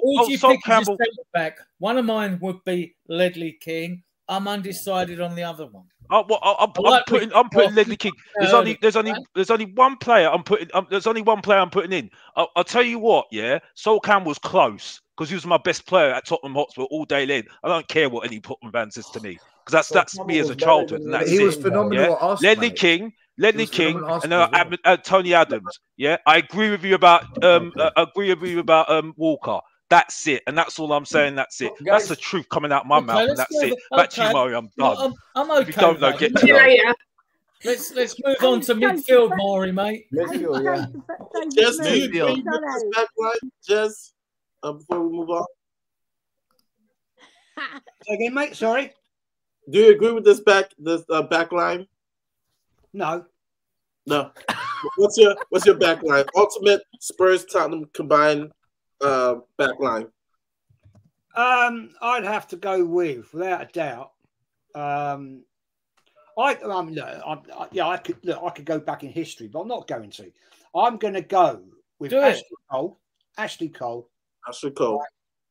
I'm going to have to go, without a doubt, Sol Campbell. Quality. Tony Adams and an amazing. I mean, God, I could go back here with some players. I'm going to go with a great player, Sammy Nelson. Jez, Sammy Nelson over Kyle Walker. Well, mate, that's that. Yeah, I mean, that's guys. I've got another option for right back. It's a tough one, isn't it? It's a tough one. I could go back with so many great right backs. Samson? Not even yeah, okay, mate. I will concede that. Kyle Walker. I'll tell you why I'm going to concede that. Fair play, respect to you. Is when I watched him the other night, Ukraine, England, he looked absolute class. And I'm so happy, in fairness to him, that he scored his first England goal. Yeah, but that's only one game, mate. Yes. I mean, we only talk about one game. If one game impresses you, we can pick all players that play. Look, mate, and all that. I mean, put it to bed. At the end of the day, I'm saying I've conceded the fact that one of the greatest Arsenal fullbacks ever in history, Sammy Nelson, right? I've conceded it to a Tottenham player, right? Kyle Walker. And all I'm saying, I'm happy to see him score his first ever England goal in 77 games. I mean, is that a fucking problem? I don't think so. No, guys, I've got another right back option who I've heard was really good. I haven't watched it, but I've heard he was a great right back. Kenny Sampson. Was he really good? He was left back. He was a left back. He was a left back? Left back. Very good we got to move into the midfield, Mari. Otherwise, we're going to be here until 2 in. He wasn't a perimeter right back. It's a 4-2-2-2. He wasn't part of his That's career. what they're using. 90minute.com. They're using a 4-2-2-2. So 2 center midfielders. They chose Patrick Vieira and Gaza.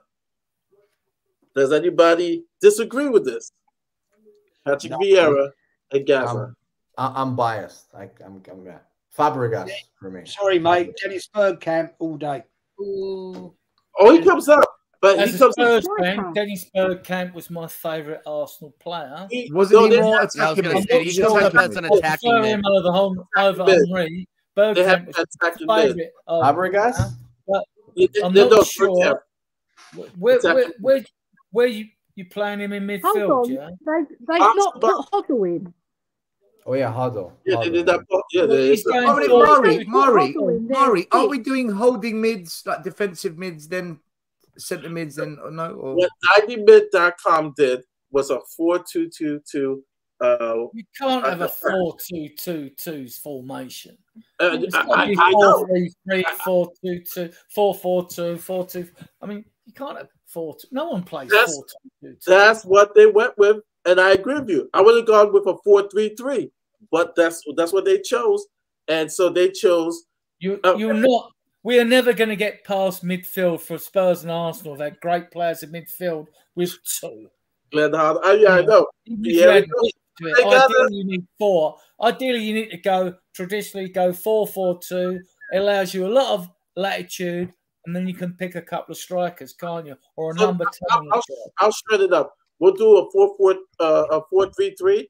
So you're 3 in the middle, and I'll start with Stell. You're 3 in the middle. He's gonna say Dembele now. I'm thinking. Watch this, Musa Dembele. 3 in the middle. Janola. It's gotta be no. It's got to be Gaza, Hoddle, Bergkamp. Yeah, my exact three. Vieira? My exact 3. Hoddle, Gaza, Bergkamp for me. Yeah, it's difficult. Okay. The different types of players. Who's Look, I'm being biased. I'm gonna be biased as a Spurs fan. I'm going Hoddle, Gaza, Bergkamp.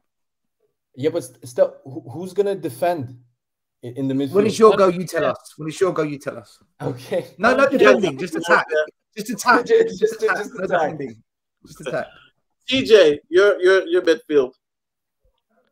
Are we talking holding or attacking? Or doesn't matter. Just pick Doesn't 3. matter. Okay. 4-3-3. Pick 3 that you want. The 3 you want. Vieira, Bergkamp, and in the interest of good relations, I'll put Gassa in there. Otherwise, I would have gone Cess. It's a good pick. Okay. Fran? So I'm going to go with whatever Jez says. Yeah. And I'll probably have to go with him too. I'll throw you a curveball. Give me today's midfield. Right now, who's on form? Partey have to be in. Declan Rice or Partey. Both. You can have both. Ooh. Yep, you can have both. Madison's on form. And Odegaard. Sorry. Yeah. Respect. Modern day influence. Nice one, I love the bias. I love it. Yes. I love it. 100%. I'm going the to bias. be tweeting it if we lose next week. You guys are going to be like, "What was your 11?" I'm gonna have to take down my YouTube channel if we lose next week. Yes. TJ, I don't think you'll lose. Midfield. For current. Yeah. Oh no. All time. Hey, you can give me both. Just give both, but gotta be quick. Wait a minute. I just gave mine. My midfield 3. I thought. Yeah. Yeah. No. Vieira, Gascoigne, Bergkamp. Okay. Stefan. I'm gonna go with at DM. This one's easy. Patrick Vieira. At the number 8 position, I'm gonna go with Luka Modric. People forget about him at Spurs. Oh yeah, that's a good very good. And then and then at the number 10 position, my favorite. I'm biased. My favorite ever Arsenal player since I started watching them, apart from Henry, Fabregas. I love Fabregas. He was insane. Okay. Kate. I would go Vieira, Hoddle, David Ginola in my midfield. And my current one would be Madison, Basuma, and... Don't do it. Don't you dare do it. Don't. Solomon. Don't. Odegaard, I think. Okay. All right. Thank you. All right. You're a better woman than I. Yeah. He's smart. She knows. She's not biased. Your ultimate midfield. Me? Adrian. Me? I gave it, didn't I? Same as Stella. Okay. Oh, you did? Okay. Guys, a Hoddle Bergkamp. Yeah. Okay. Ellie? Right, I'm going old school, right? Because Hoddle has to be in there because he's the greatest English footballer that has ever lived. If anybody doesn't put Hoddle in their midfield, they're insane. Insane, I'm telling you. Right. Then I'm going to go Ozzy Ardiles because what a magician. Oh, wow. What a magician. No one could get the ball off him. Argentina. Nobody could. He was even better than Modric. and that's saying something. That is saying something. He won the World Cup, remember, right? And also he was a fabulous player for Spurs, right? And then I would actually go Bergkamp as well. I wouldn't even put. I'd play Bergkamp more forward, not in midfield. Everybody loves Bergkamp, huh? Everybody class, that's why. He's absolute class. Yeah, I always thought he was a bit overrated. I put him in my team, but more What? up front. What? I'm going to put him more up front. But Netherlands and Arsenal. Oh yeah, he's a legend. No, he was a great player, but I just thought Henry. I thought Henry made him look better than he was. What? Oh my goodness! No. My father said this guy is a player. Bergkamp is legend. I mean, watching him with Arsenal, but watching with Netherlands, I'm like, oh, he's that goal he scored against Leicester, Bergkamp. What a goal! Yeah. Fabulous. The goal he scored, mate, for Holland against Argentina when Frank de Boer passed that crossfield ball to him.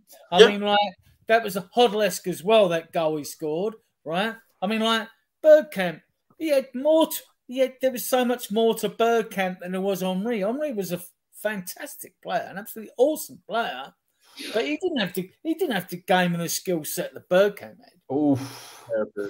Mate, that goal Bergkamp scored against Newcastle when he spun the ball one way and went the other. I've never seen a player do that. I've never seen any footballer do that. I know. Only Kenny Dalglish. Guys, that's Spurs fans. You've got to stop praising Arsenal, all right? Yeah, I know. Adrian, Kenny Dalglish scored Bergkamp-style goals before Bergkamp was scoring them. Kenny Dalglish, back to goal. He was fabulous. And anyway, Maury, he was a winner. My front three. Not yet. Alex, go ahead. And then we got Jez. Alex, you're what am I supposed to be? What am I supposed to do? It's an all-time 11 first, and then this original. No, you're midfield three. We don't want a long midfield three. Midfield three, yeah. Yeah. Well, midfield three is easy.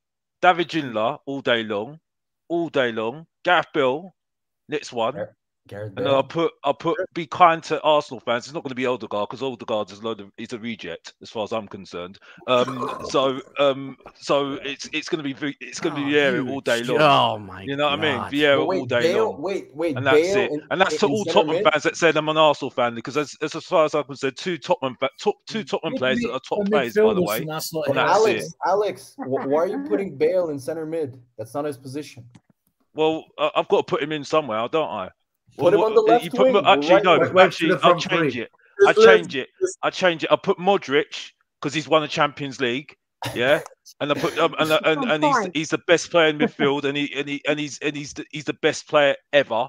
Yeah, and he's still playing. Look at him right now. Yeah, and I'll put David Ginola because David Ginola was the best midfielder I ever seen, and he lightened up our team when we're a relegation team, and that's it. You know what I mean? And that's all I'm saying. That's it, really. And then you got Vieira as well because he made your team.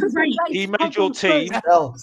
He made Arsenal's team the legends that they are. That they're not right now at the moment because they ain't won nothing since Arteta only got FA Cup and that's it. Back to you, Mario. I'm done. It's only an FA Cup. To pieces. Yes, you gotta follow that, Alex. Alex, what one? Yeah, it's only an FA Cup for Spurs fans. Yeah. Oh man, there's your midfield three. My midfield. This is going to surprise you, right? Dennis Bergkamp, without a doubt, best midfielder I've ever seen play football in the Premier League, without question. Gascoigne, and a certain player that many of you may never have seen play. I was lucky to see Alan Mullery, Tottenham. Absolute class. Yeah, Mullery. Bloody hell. He was in the 66 World Cup team and he was in the 70 World Cup team. I was lucky to watch it on TV as a little kid in 1970. That man was an absolute legend, your club. And, brilliant player. That's can I say there's one player that I thought didn't get any praise at all, and I thought under Wenger I thought he was a top player, and that was Edu. I thought Edu was a really, really good player under Arsene Wenger. Yeah, but he wasn't. Still, he wasn't a starter. It was always Patrick Vieira and Silva. Yeah, he was off the bench. Yeah, but then it was Vieira and Petit, and then it became Gilberto and Edu. And I thought Edu. Gilberto Silva is another player that nobody in the Premier League era talk about. Gilberto Silva was a good player. He was a good player. Amazing defensive midfielder. He is what Fabinho was at Liverpool times 2 or 3. He was insane. Okay. Yeah, we tend to pick, don't we, like the most glamorous like midfielders, attack-minded midfielders. You know, if I had to pick a defensive midfielder from Arsenal, it would be Vieira every day of the week. Yeah. But like, we're sort of going Gascoigne, Hoddle, Modric. You know what I mean? No one said Moussa Dembele, who technically is probably one of the best players I've ever seen. Who I thought was the best Arsenal player I've ever seen play football. But because we're going for the skill set, aren't we? We're not sort of considering like a team that's got to be set up defensively. We're just going for like everyone has to be like a skillful, attacking, brilliant footballer, which is okay for this. This is fine for this, though, isn't it? You know. So, Adrian, your front three, since you were ready, your front three. Sorry, didn't you? Your front three, your attack, your front. Oh, my front three. That's easy for me. Kane, Klinsmann, Henry. 2 Spurs players. Kane, Klinsmann, and Henry. And Henry, yeah. Kate. Exactly. Mine's exactly the same as Adrian. Henry, Kane, and Klinsmann all day long. Okay. TJ, your front three.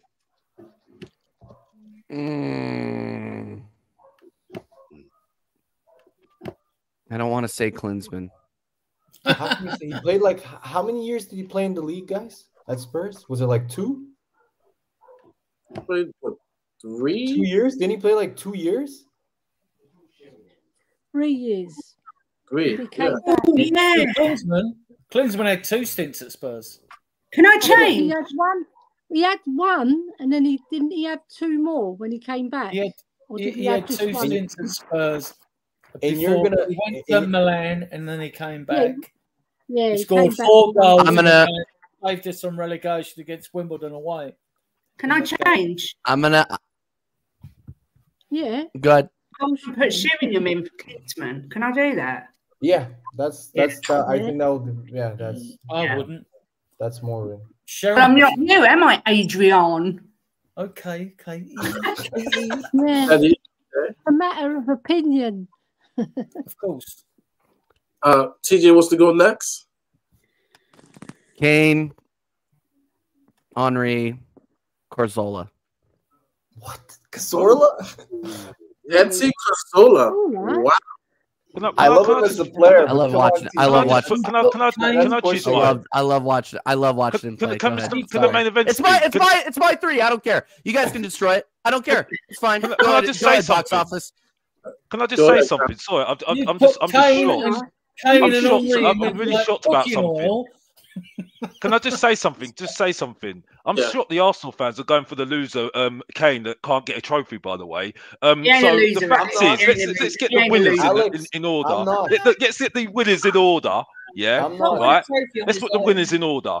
Okay, Klinsmann, because he saved off for relegation. Yeah, twice. Yeah, well, no, getting in twice. Yeah, I put Henry there because he's class, absolute class. And Gareth Bale, because he's the best player that's played at Tottenham for decades, yeah? And that's it. And won Champions League, where Ken can't get even a Carabao Cup. Most time on the golf course, that's a winning combination. Right? Showing you what quality is, and that's it. Back to you, Mario. I'm done. But I've never had so much football in my life. All right. Fran, your ultimate attack or current? Okay, ultimate, I'm not qualified. So again, whatever Jess says. Sorry. If Kane was still at Spurs, for Fran. Kane is still at Spurs now. If he was, will he be in your attack? Because clearly you're not going to. I think yes, I really, really think he's amazing. And you know, rivalry aside, he's so good, especially because he has like the full game. He's not just like a target man. He links up. He does all the things that you want, like a modern number 10 or striker to do. He's so good. So yeah, I'd have Kane in there, and Henry would have to be in there. And I don't really know about the third one. So, sorry. It's really, I'm sorry. So yeah, pass on that. But modern, I'm having Son and Eddie Nketiah. No, I'm joking. I'm having Son and Saka and Martinelli. That would be wild. Oh, I don't know. Most Spurs fan, right? They don't want him on the wing. It takes Fred, an Arsenal supporter, to say Son. You see that some Spurs fans, right?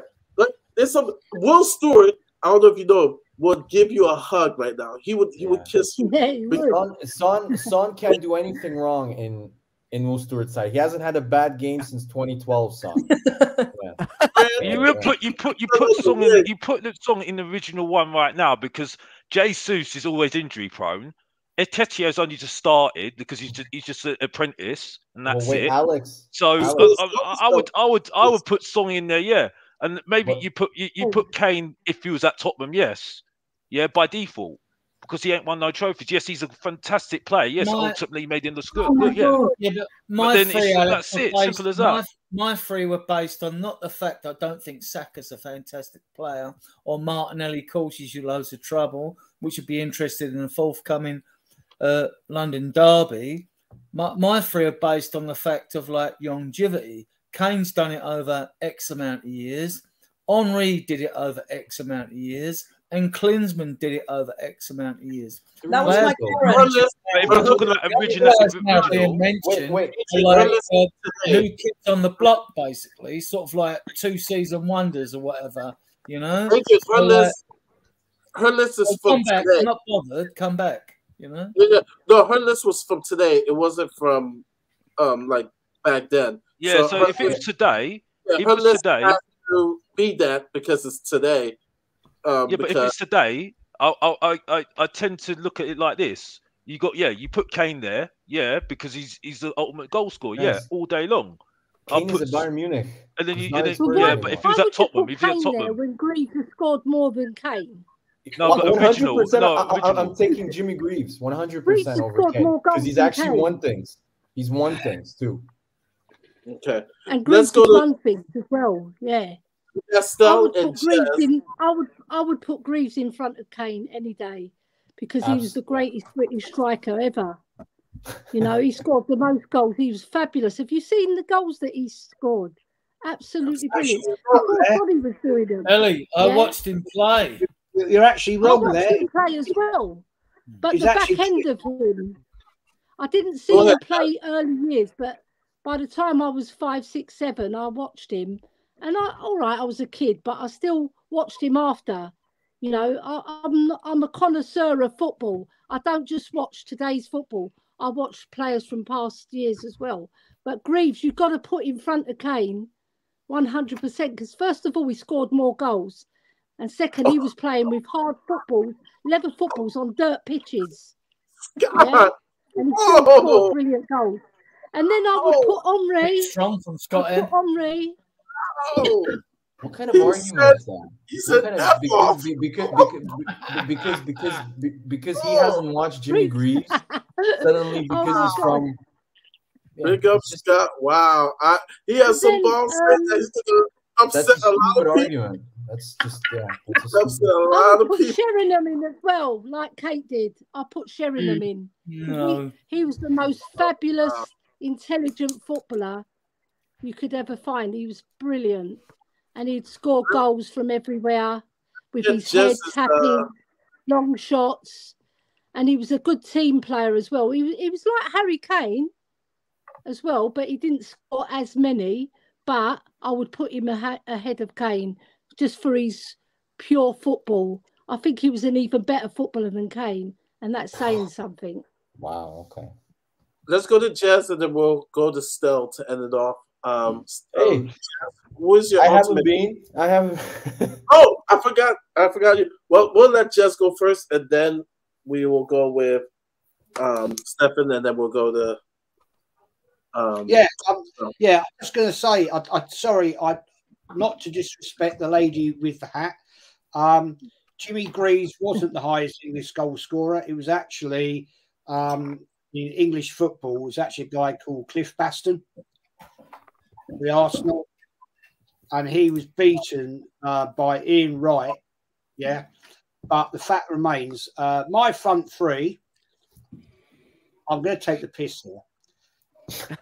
I would include Cliff Baston in my top three because he's the only Arsenal footballer to score 5 goals against Tottenham in 1937. But I'm not going to do that. Obviously, guys. Obviously. Didn't Ian Wright beat Cliff Bastion's record? Never heard of him. Ian Wright beat Cliff Bastion's record. Sorry? Ian Wright beat Cliff Bastion's record. Not in one game he didn't, mate. Well, not in a game, but I'm talking about goal scoring. Yeah, fuck me, I know that. Don't talk to me about Arsenal history, mate. I've written a fucking book about it. You're not right. This gentleman. Don't get excited. I'm not fun. Yeah. Don't fight. You know what I mean? You got Baston. Okay. And who's the other two? Who beat Ian Wright's record? Maybe Thierry Henry. Thank you for telling me that. Thanks very much. I didn't tell you that. You just mentioned it because you wanted to make a point because you had the ump. Right. It's okay. Carry on. Yeah, crack on, son. You know, when you know about as much about Arsenal as I do, come out of a pint with me. I don't think you know, I know reasonable about it.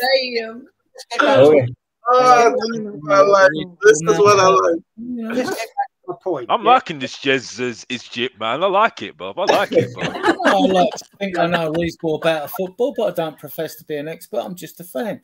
I mean, obviously, the guy in the corner is an expert. Yeah, fine. Just zip for the minute. Let me finish what I'm going to say. All right? Fair enough? Okay? Chill. Yeah. Without a doubt, Jimmy Greaves has got to be in there. Absolute legend player. Absolute legend player. And my other, I can't believe, Harry Kane. Harry Kane. I mean, I'm sorry, I'd loved him at Arsenal. Sadly, he's gone. And you had him, but you let him go. No, he's one of our own. Yeah. He is one of our own.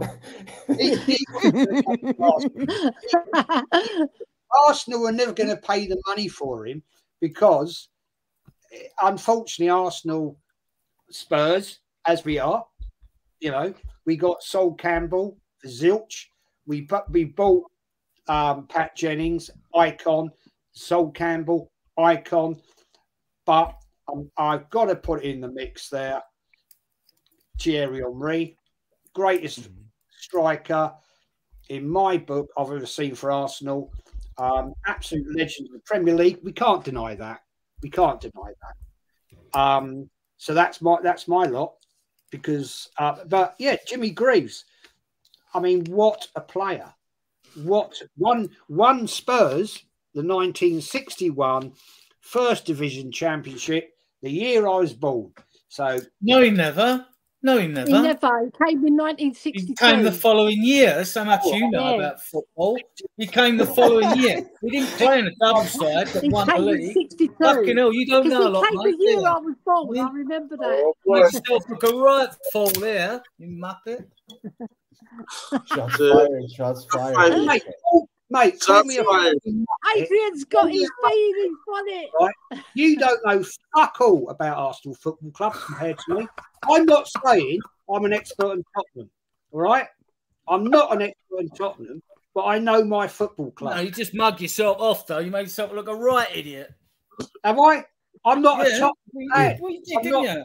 Greaves played in a double side. Can I he say came my afterwards. piece? I don't know what's going to happen. Up on the land, no planted me down. So, like, you know, come back on a podcast when you know what you're talking about. You know what I mean? I'm not admitting. I mean, I'm not a Tottenham expert. I'd admit that. Hands up, hands up. But if you want to talk to me about Arsenal, come on my channel and I will talk to you. Well, I don't admit to being an Arsenal expert. I know a bit about Arsenal. I know about the players I like. That's about it. But it's all I want to know. Why do I want to know about Arsenal's history? I'm a Spurs fan, for Christ's sake. You know what I mean? I don't know about Tottenham. But I won't make, unfounded, stupid statements that I don't know what I'm talking about like you have. I You know made what I a mean? statement I thought I was correct. I thought I was right. I've been proved wrong, and I apologise to your better knowledge. All right? I thought that he did that in '61, the year I was born. Fair play. Yeah. You proved me wrong, and I apologise. Fair He was play. part of the team that won 2-0 against Leicester in the final in the following year, and part of the team that won 3-1 against Burnley in the following year in the FA Cup, Yeah. Great. And part of the 67, 63 when I went team that won against 5-1 against Atletico Madrid in the year that followed that. You know what I mean? So, Spurs have won 3 European trophies. How many have Arsenal won? Well, I would say both of you guys, Adrian, let's not golden years of football clubs. So that's why I love talking to guys like Adrian and Jess, because they could talk about the time where football was football. We're gonna go to Stefan. Your ultimate front three. I'm gonna be fair here. I'm gonna include a Spurs player because everybody says I'm biased, and yeah, you are biased though. I am. I hate Spurs. There's nothing I wrong hate with Spurs being biased openly. if you're a Spurs or I discriminate against Spurs players openly. I admit it. I hate it. But I'm gonna include these two strikers because they're winners. Because they score goals and they won things. Their goals led to stuff. They're not losers. And the first person will be Jimmy Greaves, because Jimmy Greaves won a lot of trophies with Spurs, went there, was the best striker in England at that point from what I read. I haven't watched him. I wasn't born then. I wish I was if I was a Spurs fan, because that's the last time you guys won a league title, but that's another story. And then the second striker, because he is the best player that I've ever watched in the Premier League era since I started watching Arsenal, and that is Henry. Henry was just Henry. And the reason why a lot of people like myself, like a lot of current players, when you ask them about the Premier League, a lot of current young players say, "Who's your favorite player?" They don't say Teddy Sheringham or Jermaine Defoe. They say Thierry Henry. So that's I think the great player.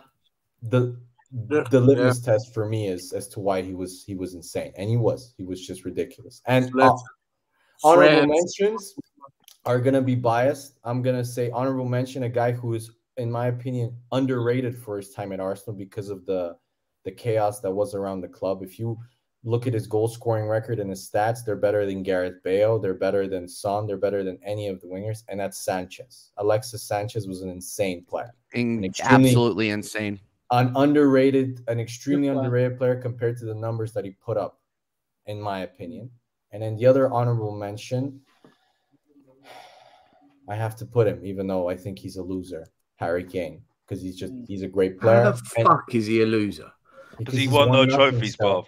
He's won nothing. Here we go. Here we go again. My favorite debate. Teams win trophies. Guys. Does winning a trophy make a good player? Come on. Yes, because say look like a good player because he was a good player. There are plenty of players. When Arsenal won the double, it said Arsenal on the trophy. That have won trophies. Yes, this is what I have to put up with every single time. My fans, by the way, I have to argue with them because you mug us off. This is what I've got to do. This is what I've got to suffer with. I've got to suffer with this. All the time. You got to feel sorry for me. You got to feel sorry for Mr. Box Office. Like I talk the real one, yeah. I'm the real one that talks about my team, and I hear this feeling sorry for people. And I'll go to Stel. I'll use this guy as a perfect example. Mr. Post Office. There's a lot of players I'll say they're world class, winning a trophy I think in my book makes you like a legend. It takes you from great to elite. But there are some players who transcend that, like you use one. I think this guy's a legend. Haji, the Romanian, one of my favorite players as a kid. And where did he play, Mari? Where did he play? Barcelona. Yeah, and he had to go to Barcelona, and he played at Stade. I can't pronounce the name right now. He won the European Cup with Steaua Bucharest in the early 90s. And he went to Barcelona. 80s, and World Cup just fell in love with the guy. Broke my heart. Scored against Argentina. One of the most beautiful goals. And for him, like, if he didn't have those opportunities to play and win stuff, you know, people will talk about him in a different light. I use him as an example. And for me, you know, most of everybody picked Harry Kane here because he's world class. But it's a shame because when I go to the barbershop where there's neutrals, a lot of neutrals whatsoever, they say the same thing about Harry Kane. Where are the trophies? And for them, we're Spurs fans. We understand, okay, Daniel Levy, how they construct the club and whatsoever.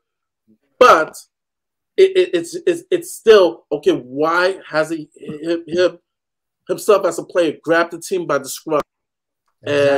Exactly. Mari, can I answer this? Here comes his biggest defender. It's hard. No. The level of fraudulence that I'm hearing here is insane. Right? This is why you win nothing. No. You just hate him.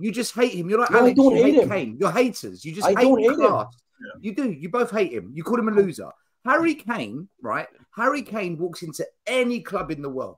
No, he doesn't. He doesn't walk into Man City. Yes, he does. He doesn't walk into Barcelona. Harry Kane, yes, he does. He's better than what they've got up front. He's better than Lewandowski? Lewandowski's on his way out. Lewandowski's on his way out. No, Pep will play the two striker. No. Pep will play the two striker on top. Let me finish my point. Let me finish my point. Haaland might be a better player. Let me finish my point, right? Pep Guardiola wanted him. Levy said you ain't going nowhere. He was trapped in the contract, right? Pep wanted him. So for me, you got to put some context with this. Spurs is the worst club out of the top six, the big six, for you to have a chance of playing in a final to win silverware. We get to the least amount of finals out of the top six. So he's already at a club where he's up against it in terms of opportunity to win. Yes, he's been to 4 finals. For England, he scored his penalty when it mattered. He scored his. Saka and Sancho cost him the trophy, but fuck it. Kane's a loser. He's the talisman, man. 1 minute, let me finish. I never interrupted you. He scored his goal. This is such a bullshit argument. No. Don't interrupt. I never interrupted you. He scored his goal. He scored his goal. In the Carabao Cup final, it was Poch's first season. The team was just dog shit. It's a miracle we got to that final. He was nowhere near being a superstar yet. So for me, you can't expect him to carry the team. Then we get to the Carabao Cup final against Man City. We sack Mourinho. We put a 29-year-old fraud who's never coached his life. I've got more coaching badges than Ryan Mason, and we expect Kane to carry the team. The Champions League final, I'll give you that because he should have stood up and said, guys, I'm not 100% fit. Don't play me. But he didn't. He put himself first and his ego. Fair enough, whatever. But to call him a loser is the most fraudulent comment anyone can make. You're a hater. And Alex, he hates him as well. Look. This is the problem at your club. World-class players. No, forget the club. We're talking about Kane. No, not the club. We're talking about Kane, not the club. This mentality it's not about trophies. You can slap laurel leaves around the heads of players that win things, right? There are plenty of players, hundreds of players throughout history that never won anything that were fucking excellent players. Matt Letizia. You don't. Matt Letizia. Yeah, you don't.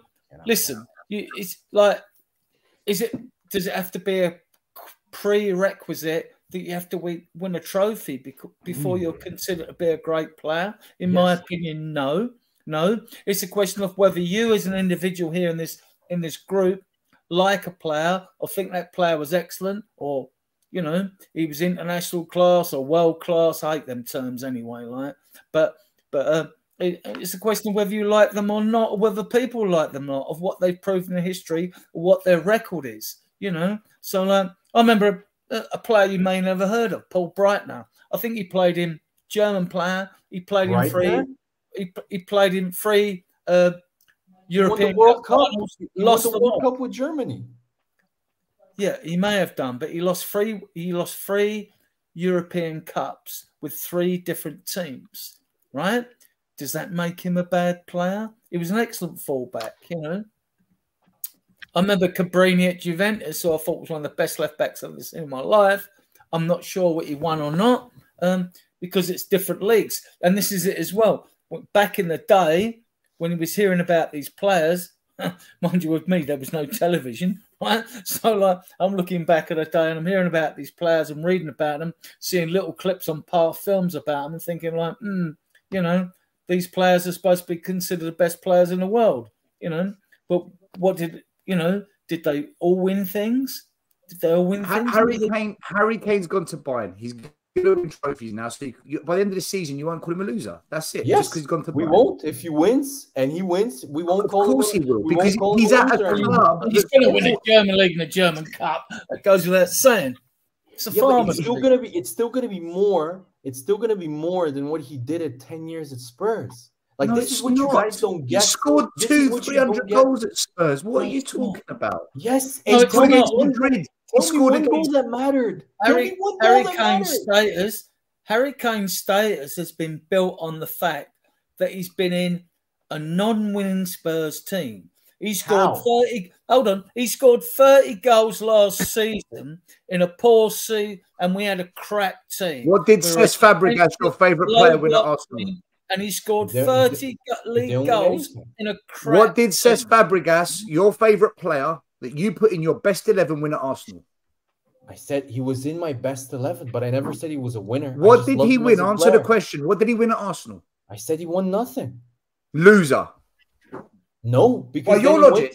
Because then he won the World Cup with Spain in the Euros and went to Barcelona and won stuff there. And Kane's gone to Bayern Munich and he's going to win stuff. And when he wins, then we can say that he. So your favourite Arsenal player ever in your best 11. So your favourite Arsenal player in your best 11 was a loser whilst he was at Arsenal. Was that what I said I was biased. Yes, Ellie.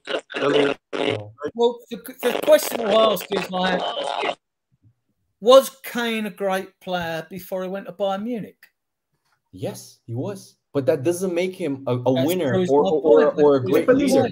This is like saying Modric is a loser, Bale's a loser, Carrick's a loser, Berbatov, they're all losers until they left Spurs. That's what we're saying. Yes. Come on, man. They're class players that were at a club that don't win trophies. I'm gonna ask you this. What I'm saying is respect quality. I respect Arsenal quality. I respect Henry, right? To me, best Arsenal player I've seen in my life, right? And I watched Spurs. I watched the double side play. I was on Relations shoulders as a 5-year-old kid when we won the double, right? I've seen players through different eras when styles of football were different, the pace was slow, pitches were different, all made a big difference, like, you know, but I respect good players. I respect Kevin De Bruyne. I think he's fucking brilliant, right?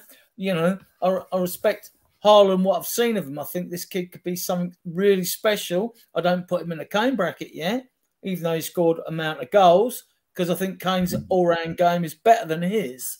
But that kid could kick on and be the next Messi or Ronaldo, you know? Yeah. He might not. He might not. Yeah. Let's let Jez shout himself out real quick. We're gonna get out of here quick. But Jez, thank you so much for coming on, my brother. Thank you for coming on, Jez. Any score for the Arsenal Everton game? Prediction? My score? Yeah. Yeah. Prediction? I'm gonna go 1-1. Jess. Oh, that's 1-1. We have never such a crap record there, guys. We never win there. You haven't won last 5 times there, have you? Last 5 visits, you haven't won at 7. Everton? We haven't won there for 6 years. Let's get it right. It's Sean Dyche. We know what he's going to do. He's going to park the bus. He's going to get his players physical and you know, kick players about. Arsenal are not a physical team. Let's get it right. Fair respect to you. I'm going 1-1. We don't play well at Everton, and I think if Arteta plays his stupid nonsense tactics that he started at the start of the season, this inverted bullshit, then we're in trouble. And you know, I mean, that game against Man United, we got lucky at the end of the day. I mean, there was points and times there, guys, and Fran, and I don't know that the other lady here, Kate, yeah, Kate. You know, we ended up with Zinchenko on the bloody right wing. I mean, what's that about? So, how do you think? How do you think, like, after that game, no matter what the result, Spurs are under Sheffield United, you then got to pay PSV midweek? Yeah. Yeah. Yeah. Before you play us. So you got 2 games where we got a whole week of resting, right? Yeah. So are you confident about a North London derby? As if Arsenal fan you should be. You should be. No, I don't think so. Respect to you. Let's be honest. Spurs are playing. Jez, sorry to interrupt. Can I just say we won once there in 23 years at the Emirates? Yeah, in 2010, I think was the last time. Yunus Kabul header when we 2-0 down and 1-3-2. We've got an awful record at Arsenal. Yeah, you won in the Premier League era. You won twice. I think we've always gone there with the wrong attitude, personally. But it's another thing. Yeah, I hear what you're saying. But let's put it right. Tottenham aren't playing bad football right now. You played a lot better football than you were this time last season, right? And I think the facts, and you're going to think this is the stupidest statement you've ever heard in your life, right? You've lost Harry Kane, which is a great shame for you guys, but I think that's going to improve your attack. Yes, that's not a stupid statement, mate. I've said that as well, mate. That's not a stupid statement at all. That's a good statement, to be fair. That's a very good statement. I think people seem to think they bring the Harry Kane issue into it. I don't believe that. I just think like it's just that's a very good statement, to be honest with you. You're no. I just there's some people who agree with football. Like it's not. Look, when we played Shakhtar Donetsk at home, Harry Kane scored 4 goals under the Enge system, right? So it's not a question of Kane going. It's a question of the fact that, like, the system enables us to press forward. We have pushed more people forward. So in theory, you have more chances of scoring more goals. And that's what's happened. But right? you also give away more chances. It's not the Kane issue should be parked to one side. It's only my opinion, but to me it should be parked to one side because the system we've got now means it caters for Emerson scored a goal, like Romero scored a goal, isn't he? You know, their front three did score goals. So it just means that the way it is with the inverted fullbacks and the 2 midfielders pushing forward, that when one of both of the fullbacks don't invert because Udogie does what he does. He just bombs up and down the left, and God may he keep doing it because that's very effective, right? So to me, that's not a question. Anyone, if you're in front of the goal, 5 yards, got an open goal, you have a bang, anyone can score a goal. But Adrian, can I just ask you, because this is what Spurs fans I think are I think are overly optimistic. I got to bounce. Yeah, and Mari, I got to bounce too, man. I got another thing I got to head to. I'm going to say this is my first time since 1969. No, I lie. 1974. I'm going to miss not being at a North London derby, and I'm gutted because I'm going to blame my wife because she's cocked it all up because we're going on holiday and we're travelling on that day, and I'm absolutely bloody gutted because it's my first one, mate. Hope you have a good holiday. I'm not looking forward Enjoy to it. it, just. I don't blame you, mate. I had to go for hell for leather to get the tickets for last year. Tell you what, to see Tottenham actually get thrashed. So I understand where you're coming from there, to be honest. I have never missed. That's because you went there and booed Harry. Guys, don't complain. I've never been Sorry to to a North interrupt you, London Jez. derby. I've never been to a Yeah. North Big London up, derby. Jez. Thanks for having me on. All right. And Mari, I got to head out to you, brother. Jay, I'll see you tomorrow night on Lee with when you're on with Lee. And, Yep. Thanks, guys, for having me on. It's been Thanks again, Jess. Anytime. I'm out. All right. And Mari, I got a jet. Thank you again for running Shout the tight yourself ship out. again, brother. TJ, shout yourself out. Yeah. Yep. TJ Warren TV. Tomorrow we have Lee Gunner on with our regular crew. Mr. Dow, aka Oregon Gooner, and Connor. 7 p.m. UK time. Subscribe to TJ Warren TV. We are 28 subs away from 500. So if you could go over there, smash a sub, and obviously smash a like on this video. Thank you guys so much. Appreciate it, Mari. I got a jet.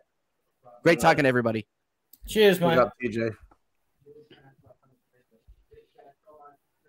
Let's take some predictions. I don't think Stell ever gave his top three, front three, and then we'll go to Fran after Stell to get her predictions, weekend predictions. Your front three, Stell? Yeah.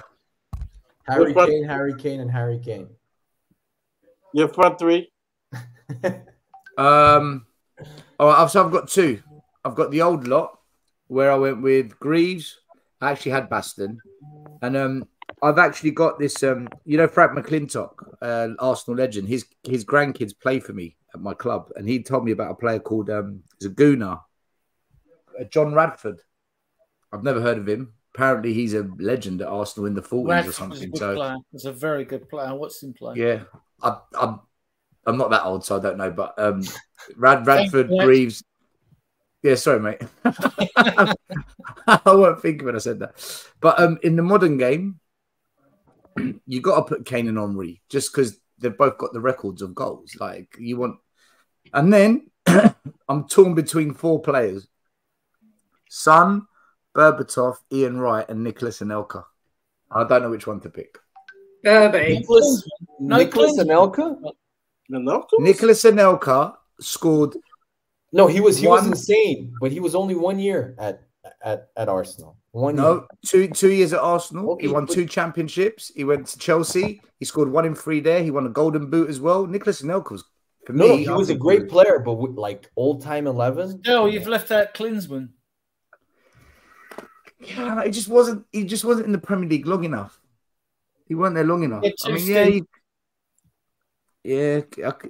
listen. I'm just gonna say Kane and Henry, and then you lot can pick the third one because I can't. I agree with those two. What about Bale? Nobody is talking about Bale. I'm really surprised by. Yeah, because it's squeeze these players in. So Thierry Henry. No, but even in mentions, in honorable mentions, like Bale wasn't like. I honestly. You guys are gonna say I'm biased. I honestly enjoyed watching Bale more than Kane. Bale was insane when he was at Spurs. For me, and I'm one of the very few. I wouldn't disagree with you. I love Harry Kane, but for me, Gareth Bale made me cry because he left the club. Because he was wasn't he player of the year 2 years in a row? Yeah, Gareth Bale was for me was exhilarating. It was everything for me watching him play. It was the time where I fell in love with Spurs. I was still, my infant years with Spurs. So Bale was for me. Murray, mate. If I was picking an only Spurs 11, which you could do in another time, I would put Bale at left back. Only simply because to squeeze him in to make us have a world-class attacking team. It probably wouldn't be very good defensively, but I mean, I would squeeze him in. Yeah. But Henry, yeah, because we're talking more forward players. I'd put Henry in there with Klinsmann and came to me. But like, you know, it's fun. I mean, it's not important. It's not written in stone, is it? I mean, people have their own favorites. It's just I was just surprised that, because I really rated Bale. Like, I thought he was amazing, and I was just surprised at how Spurs fans. I mean, none of you guys even put him in the actual mentions. Like, I honestly think, even as an Arsenal fan, I think he was better than Ian Wright. I couldn't put Bale at left back in front of Ashley Cole, though. No. I'm not talking about left back. I'm talking about even going forward in terms of honorable mentions. Like, I put Sanchez because I think Sanchez, in my opinion, if you read his goals per game ratio and stuff, he was better than Ian Wright.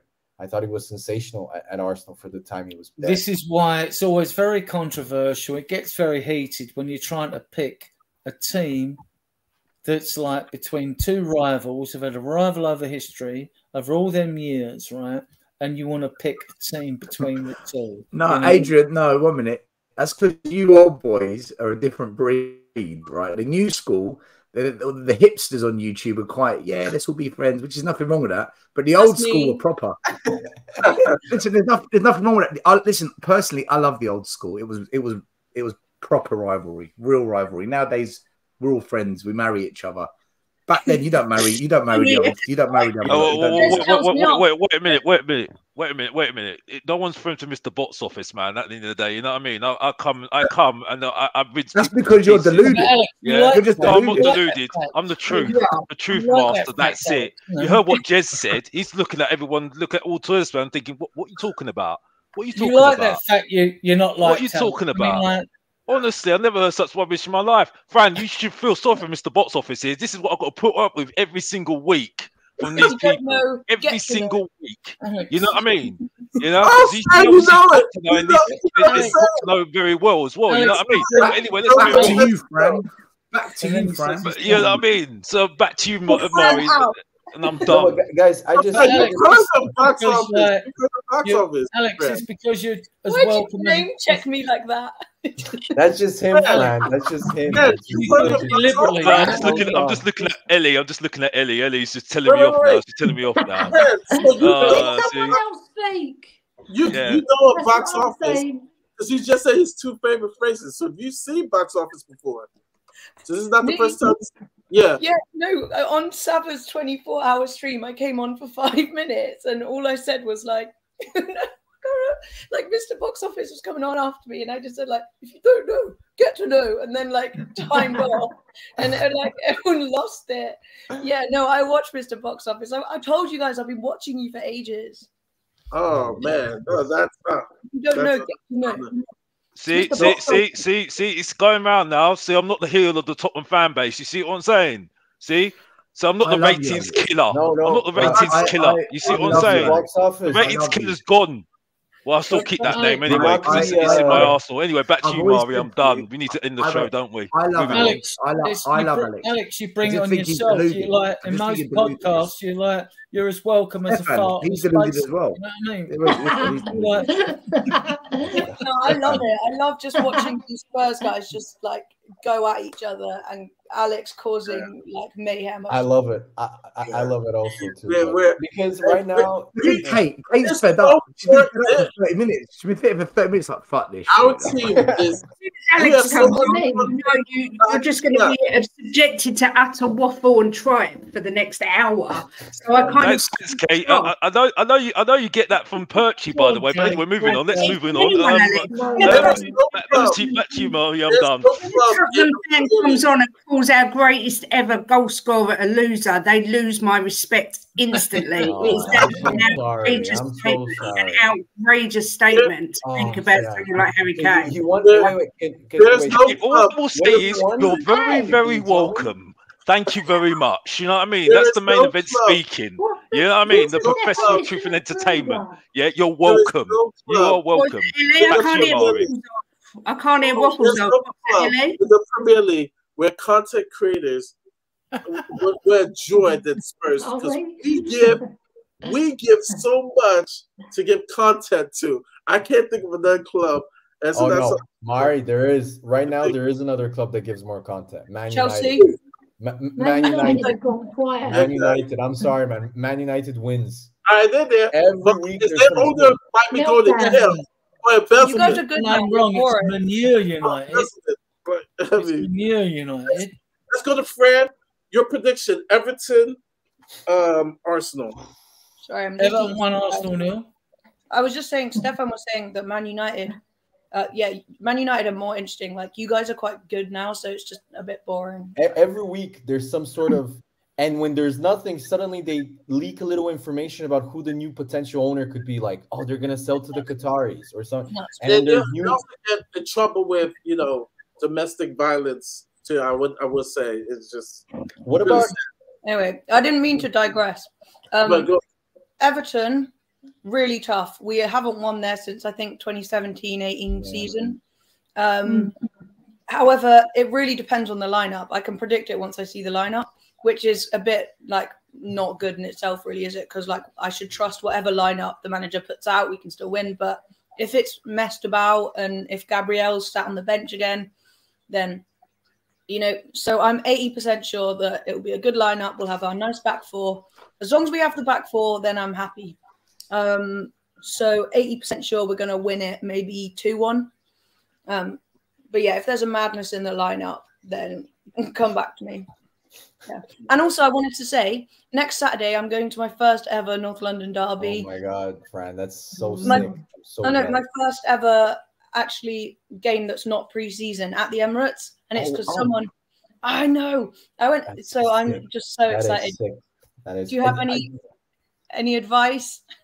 Just enjoy it. Stay away from the Spurs. I've got some advice for you. Put your head in your hands when a commentator goes and Son scores, give Spurs a 3-0 lead. You know what I mean? Richarlison scores a hat trick. No, he won't score a hat trick, but we'll get Watch Kai Havertz banging the winner, so we end up in the mud. If Kai Havertz gets the winner, I'm going to cry. No, I know you guys. No. Stel is gonna create this because he's a Spurs fan.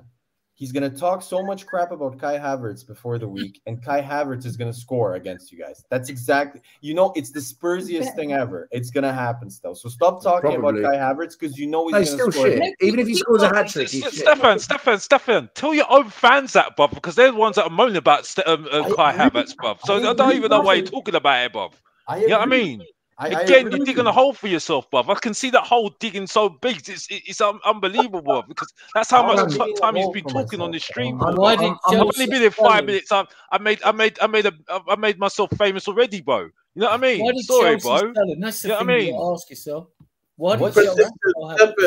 Your score. He's not an awful player. He's not an awful player, but he's not. Your prediction, Stefan. Prediction. I'm actually more worried about this game than the Spurs game. I'm gonna be honest, because we always just destroy you. These are excuses. You've spent £700 million to win the league, and all I'm hearing is, "Oh, we never win this." If you can't change the past after spending £700 million, these are the gooner excuses that I'm subjected to by frauds like you. Show some ball and say to me, we're going to go there, we're going to win because we've spent the money to do it. I don't want to hear these excuses, man. We've not won there in 6 years. They're shit. Everton are shit. Sean Dyche is a bang average manager. Can I answer? There is no excuses. No. Stop interrupting. I didn't interrupt you. So I will answer you. The reason why I'm a bit skeptical is, like Fran said, we have a poor record there. It's Sean Dyche. He's going to play super fit weight, but I do think we'll win. I think he'll be a tight 1-0 win to Arsenal. However, there's a difference between Arsenal fans and Spurs fans. Arsenal fans are realistic, so they say, okay, we might win. Spurs fans win 3 games. Spurs fans win 3 games and think they have the best team in the league and they're going to win the league. So we don't. No, we don't. Who said we're going to win the league? Who said that? I'm joking. I'm exaggerating, but like that's your reaction. We just agree both our fan bases are really unreasonable online. Yeah, definitely. That Arsenal, I would say, not you guys. Yeah, not you. Right. But I would say, Frank, we're the opposite. We're the opposite. Arsenal fans, if we lose, every player is rubbish. If Spurs fans, if they win, just Kai Havertz, the best left back in the league. Bissouma is better than Declan Rice and Partey. Can I say, Stefan, statistically this season, Basuma and Maddison have outperformed your entire midfield. I know you hate hearing these facts, and you're going to dismiss the data, but they've outperformed Maddison and Declan Rice. They have. It's a hard thing to accept. I get it, because you spent a lot of money on them, but they have outperformed them so far. You finished 8th with Basuma last year. No, I was about last year. I said this season. This season so far, Basuma and Maddison have outperformed them. They have. They have outperformance. Okay. By the way, I was just writing receipts. The amount of receipts for Stefan, the amount of times he was talking. By the way, you know what I mean. You know, and those receipts will be back to you when we at least get a draw at that Emirates game. By the way, wait, sorry. You know what I mean? Ooh, you know, let's go. You know what I mean? You know what I mean, mate? You know. Anyway, back to you, Mario. I've rinsed into pieces already. Bye bye. I'm done. What a winning mentality from the Spurs. Sheffield United versus Spurs. Me. Yeah. I am going for 5-0 to Spurs. Oh, okay. Okay. And I think Everton will beat Arsenal 1-0 as well. And how anyone can say Basuma last year was crap. He was playing under Conte in a terrible system. You look at Basuma now. Conte's a terrible coach, right? Conte's a terrible coach. And he's not a terrible coach. You can't say Conte's a terrible coach. I wouldn't say he is a coach. He's a manager. I don't think he coaches players very well because he didn't improve anyone that we've got. But you look at Basuma now in a system that suits him. And if you put him on the market now, you're looking at £100 million plus. Declan Rice, you got robbed massively. He is nowhere near up to Maddison's standard. I'm sorry. Declan Rice can't. He's not. Madison's there. Declan Rice is there. Yeah. That's why Maddison went to Spurs and Declan Rice was wanted by Bayern Munich, Man City, and Arsenal. And that's why everyone else has been crying on Twitter saying, "Oh, I wish we'd have got Maddison instead of Declan Rice." Who says that? Which Arsenal fan? Over Twitter, you guys are so deluded. It's hilarious. Kate, you're making it. Kate, why are you not saying anything about Odegaard, the reject? The reject. What's going to happen is Arsenal we're going to win the league. We've been told, we were nearly 11 points clear last season, but hang on, no, the bottlers are out. Anyone lost an arsehole? Oh, it's happened again. Really? A Spurs fan is telling me about bottling. You haven't won the league. You are the king of the bottlers. It's in history now. It's in history now. Can we talk about this weekend's games? Okay. I think, listen. The thing is, like, fans of all clubs should forget about transfer fees. Price does not determine quality or how well a player is going to do, right? You like a player when you see him, you buy him, you might think he's overpriced. I think Rice was overpriced, but I think it's in certain areas of this mad transfer window, I think there are certain players that have gone for extortionate price that I think are ridiculous, and others you can get on the cheap. And the maths don't sort of add up. It's just mad out there, right? It's mad. Right? I mean, like, we got in Ndombele. We played on 60 mil for him. Quality hasn't proven him. We know he's a quality player. He's got all skill in the book, but he's been shit, right? You could say the same about Celso, 40 mil. Davinson Sanchez, another 40 mil. You could say Richarlison, if he doesn't hit 60 mil, that's 200 mil down the pan. 200 mil down the pan. I love that comment. No, Adrian, your prediction. Your score prediction. Adrian, your score prediction. Sheffield United Spurs. 6-1 Spurs. Come on. Big scores. Wow. Okay. Box office. Your prediction. 3-1 Tottenham. 3-1 Tottenham. 3-1. All right, and that's it. Simple. And then by the way, I don't compare Maddison to Declan Rice. I compare him to Odegaard, and Odegaard is just a reject as far as I'm concerned. Maddison's better all day long, won trophies, and knows where the goal is and know how to create, and that's it. And even stats, even though I don't play FIFA, is the best thing shows you evidence as well. By the way, Stefan, back to you, Mario. I'm done. Evidence? Well, I know one stat. Get to know. He was the top goal scoring midfielder last year. He was the top goal scoring midfielder last year. Odegaard. And he was in the PFA Team of the Year. Something that Maddison, which you always slam Ramsdale for, got relegated at Leicester. And again, you see, you're comparing apples with oranges. No, Madison you and guys slam Odegaard. Ramsdale. What is the similarity between Madison and Odegaard? There isn't. They're totally different types of players. Oh, they're both number 10s. They're both creative midfielders. But it doesn't matter whether they wear the number 10 on the shirt. They're both different styles of players. This is what gets me. When people start comparing apples with oranges, they're both good players in their own way, but they're different style footballers.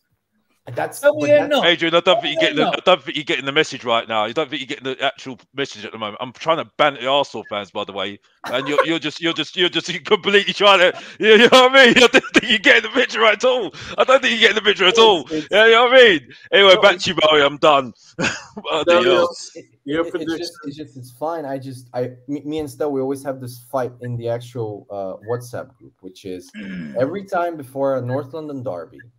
It comes out, the best 11s come out, and Lee McQueen's come out of the caves. No, but he's a fraud. And wait. Let me finish, Stel. And in the group too, where they say Madison is better than Odegaard, where they say Bissouma is better than Rice or Partey. And then when the game comes, you guys get trounced like you always do at the Emirates, where every single one of these players that you say is really good looks terrible. So why does that always happen? Why do you guys have Bissouma, who's now a 100 million pound player in the eyes of Kate, yet you finished 8th last year? You have Romero, who's one of the best center backs in the league, yet he was shit last year and you finished 8th. You had Xhaka for how many years, bro? You had Xhaka for how many years? He did nothing. So don't even talk to me about telling me about Bissouma. Please. Please, bro. Last season, gosh, this guy is just waffling. My gosh, he was his 5 minutes of fame. My gosh, where did you get this guy from? Where did you get this guy from, Stelios? Bloody hell, man! My gosh, Stefan, my gosh, Mamma mia! Respect your opinions. The Arsenal fans I'm talking to, that I know, my best mate was best man at his wedding, all that, like, they're sort of quietly crapping themselves because they're thinking like, well, sooner or later Spurs have got a winner again at the Emirates. And they're thinking like, oh, okay. this time it's gonna we're gonna do you. And I think Spurs will win. Why? Huh? You couldn't. This is the same team that were twerking for Bissouma, by the way. Twerking for Bissouma. Oh, our midfield is better than yours. Oh, that's what. And most games. By the way, Stefan, you were twerking for Bissouma, a couple of years ago, twerking for him, Bissouma. And then all of a sudden, when we get him, it's like, oh, we don't want him. That's Arsenal fans all of a sudden, bruv. Arsenal fans all of a sudden, they don't really need him anymore. So you'd say that he's not a good player now because he's at Tottenham. Yeah, is that how you do it now? Is that how you do it? Nah, bruv, you don't do it like that, bruv. You know what I mean? Again, receipts. My receipts are writing for you, bruv. Look, here's the receipts. Here's the receipts. I've been writing for you, bruv. Look at that. Look at that, bruv. There you go. That's what's called rinsing people to pieces. Back to you, Mario. I'm done. Let me don't know. Get to know. It's going to be nuts. It's wow. Stel, quickly give me your prediction. Seconds. I've been ready for like 20 minutes. I mean, I just want to say as well, I'm the same as Fran. This is my first ever North London derby I'm going to at the Emirates. I got a free ticket from the Spurs Academy. They gave me one, which I couldn't believe, but there you go. I'm going with one of the coaches there, so it should be interesting. Spurs Sheffield United, I'm going to go. I think they're going to stifle us. We're going to struggle to score, but when we do, we will. I'm the same as Alex. I think 3 or 4-1. We will win. We won't. We'll beat Sheffield United. The Emirates, though, right? Can I say? See, last season we weren't very good. Yet, until we went down to 10 men, we were in that game, and that sending off just fucked us. And then Conte bringing on 4 defenders, conceding the game and just going into collateral damage mode was just a disaster. So I do think we were in that game. And Arsenal, that was Arsenal's best season last year in about 10 years. So I think we will go there. I think we're going to give it a go. My only worry with that game is we've not played a top side yet. Man United are in the mud. They're not a top side. They're in the mud. But I just don't think defensively we're quite ready yet. Defensively, I don't think we're quite there. So I don't expect us to beat Arsenal. My hope is we get a draw. If we get a draw, I'll be very, very happy. I'll be very happy with that. Our away form's good, Stella, though, isn't it? I mean, like, people are saying, like, oh, with Spurs, it's always like, we beat Man United. It's because Man United are a poor side of this shit. Not that in the first half they had 2 good chances to score 2 goals. Right? I was there at the game, right? And then we clawed our way in the game. They picked up the odd booking. I was sat the guy next to me regular. I'm saying, like, they're rattled now. It's not going their way.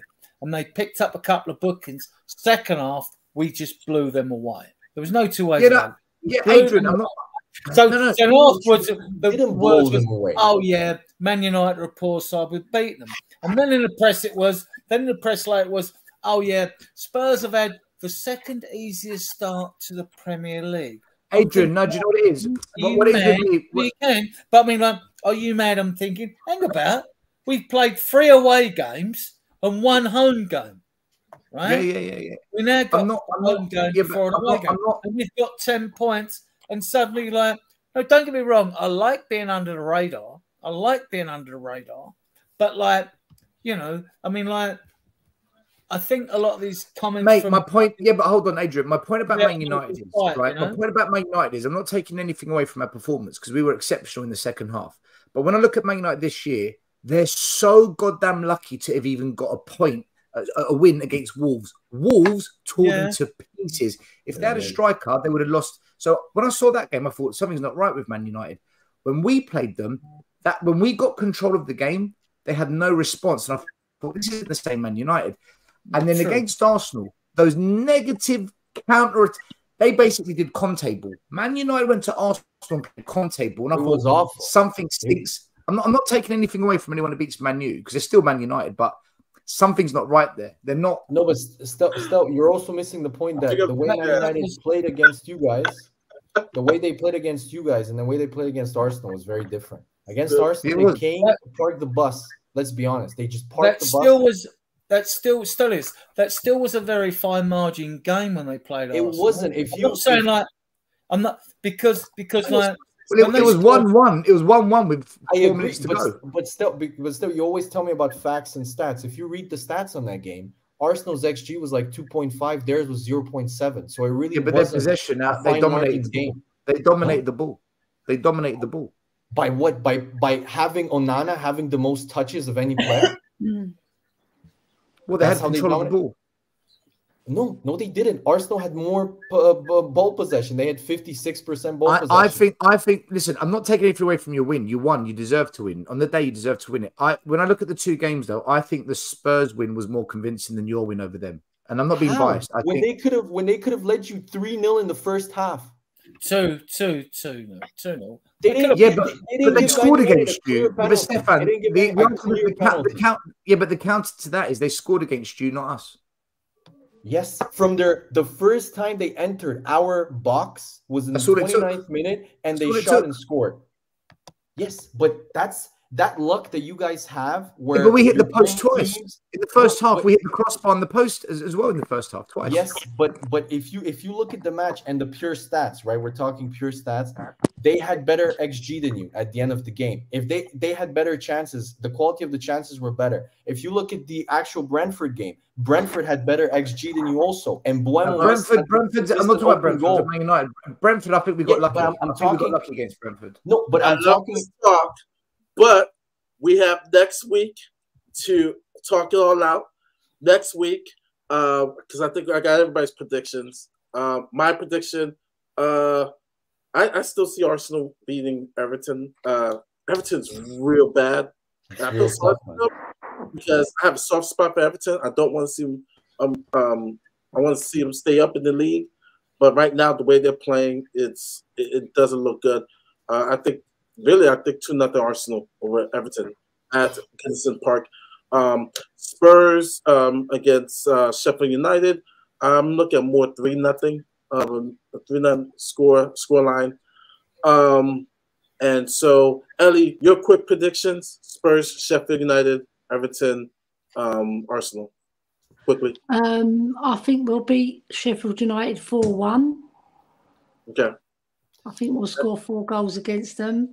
I don't think we're going to keep a clean sheet again because Sheffield United, they're a pretty good team. They're not brilliant, but I think they'll get a goal against us.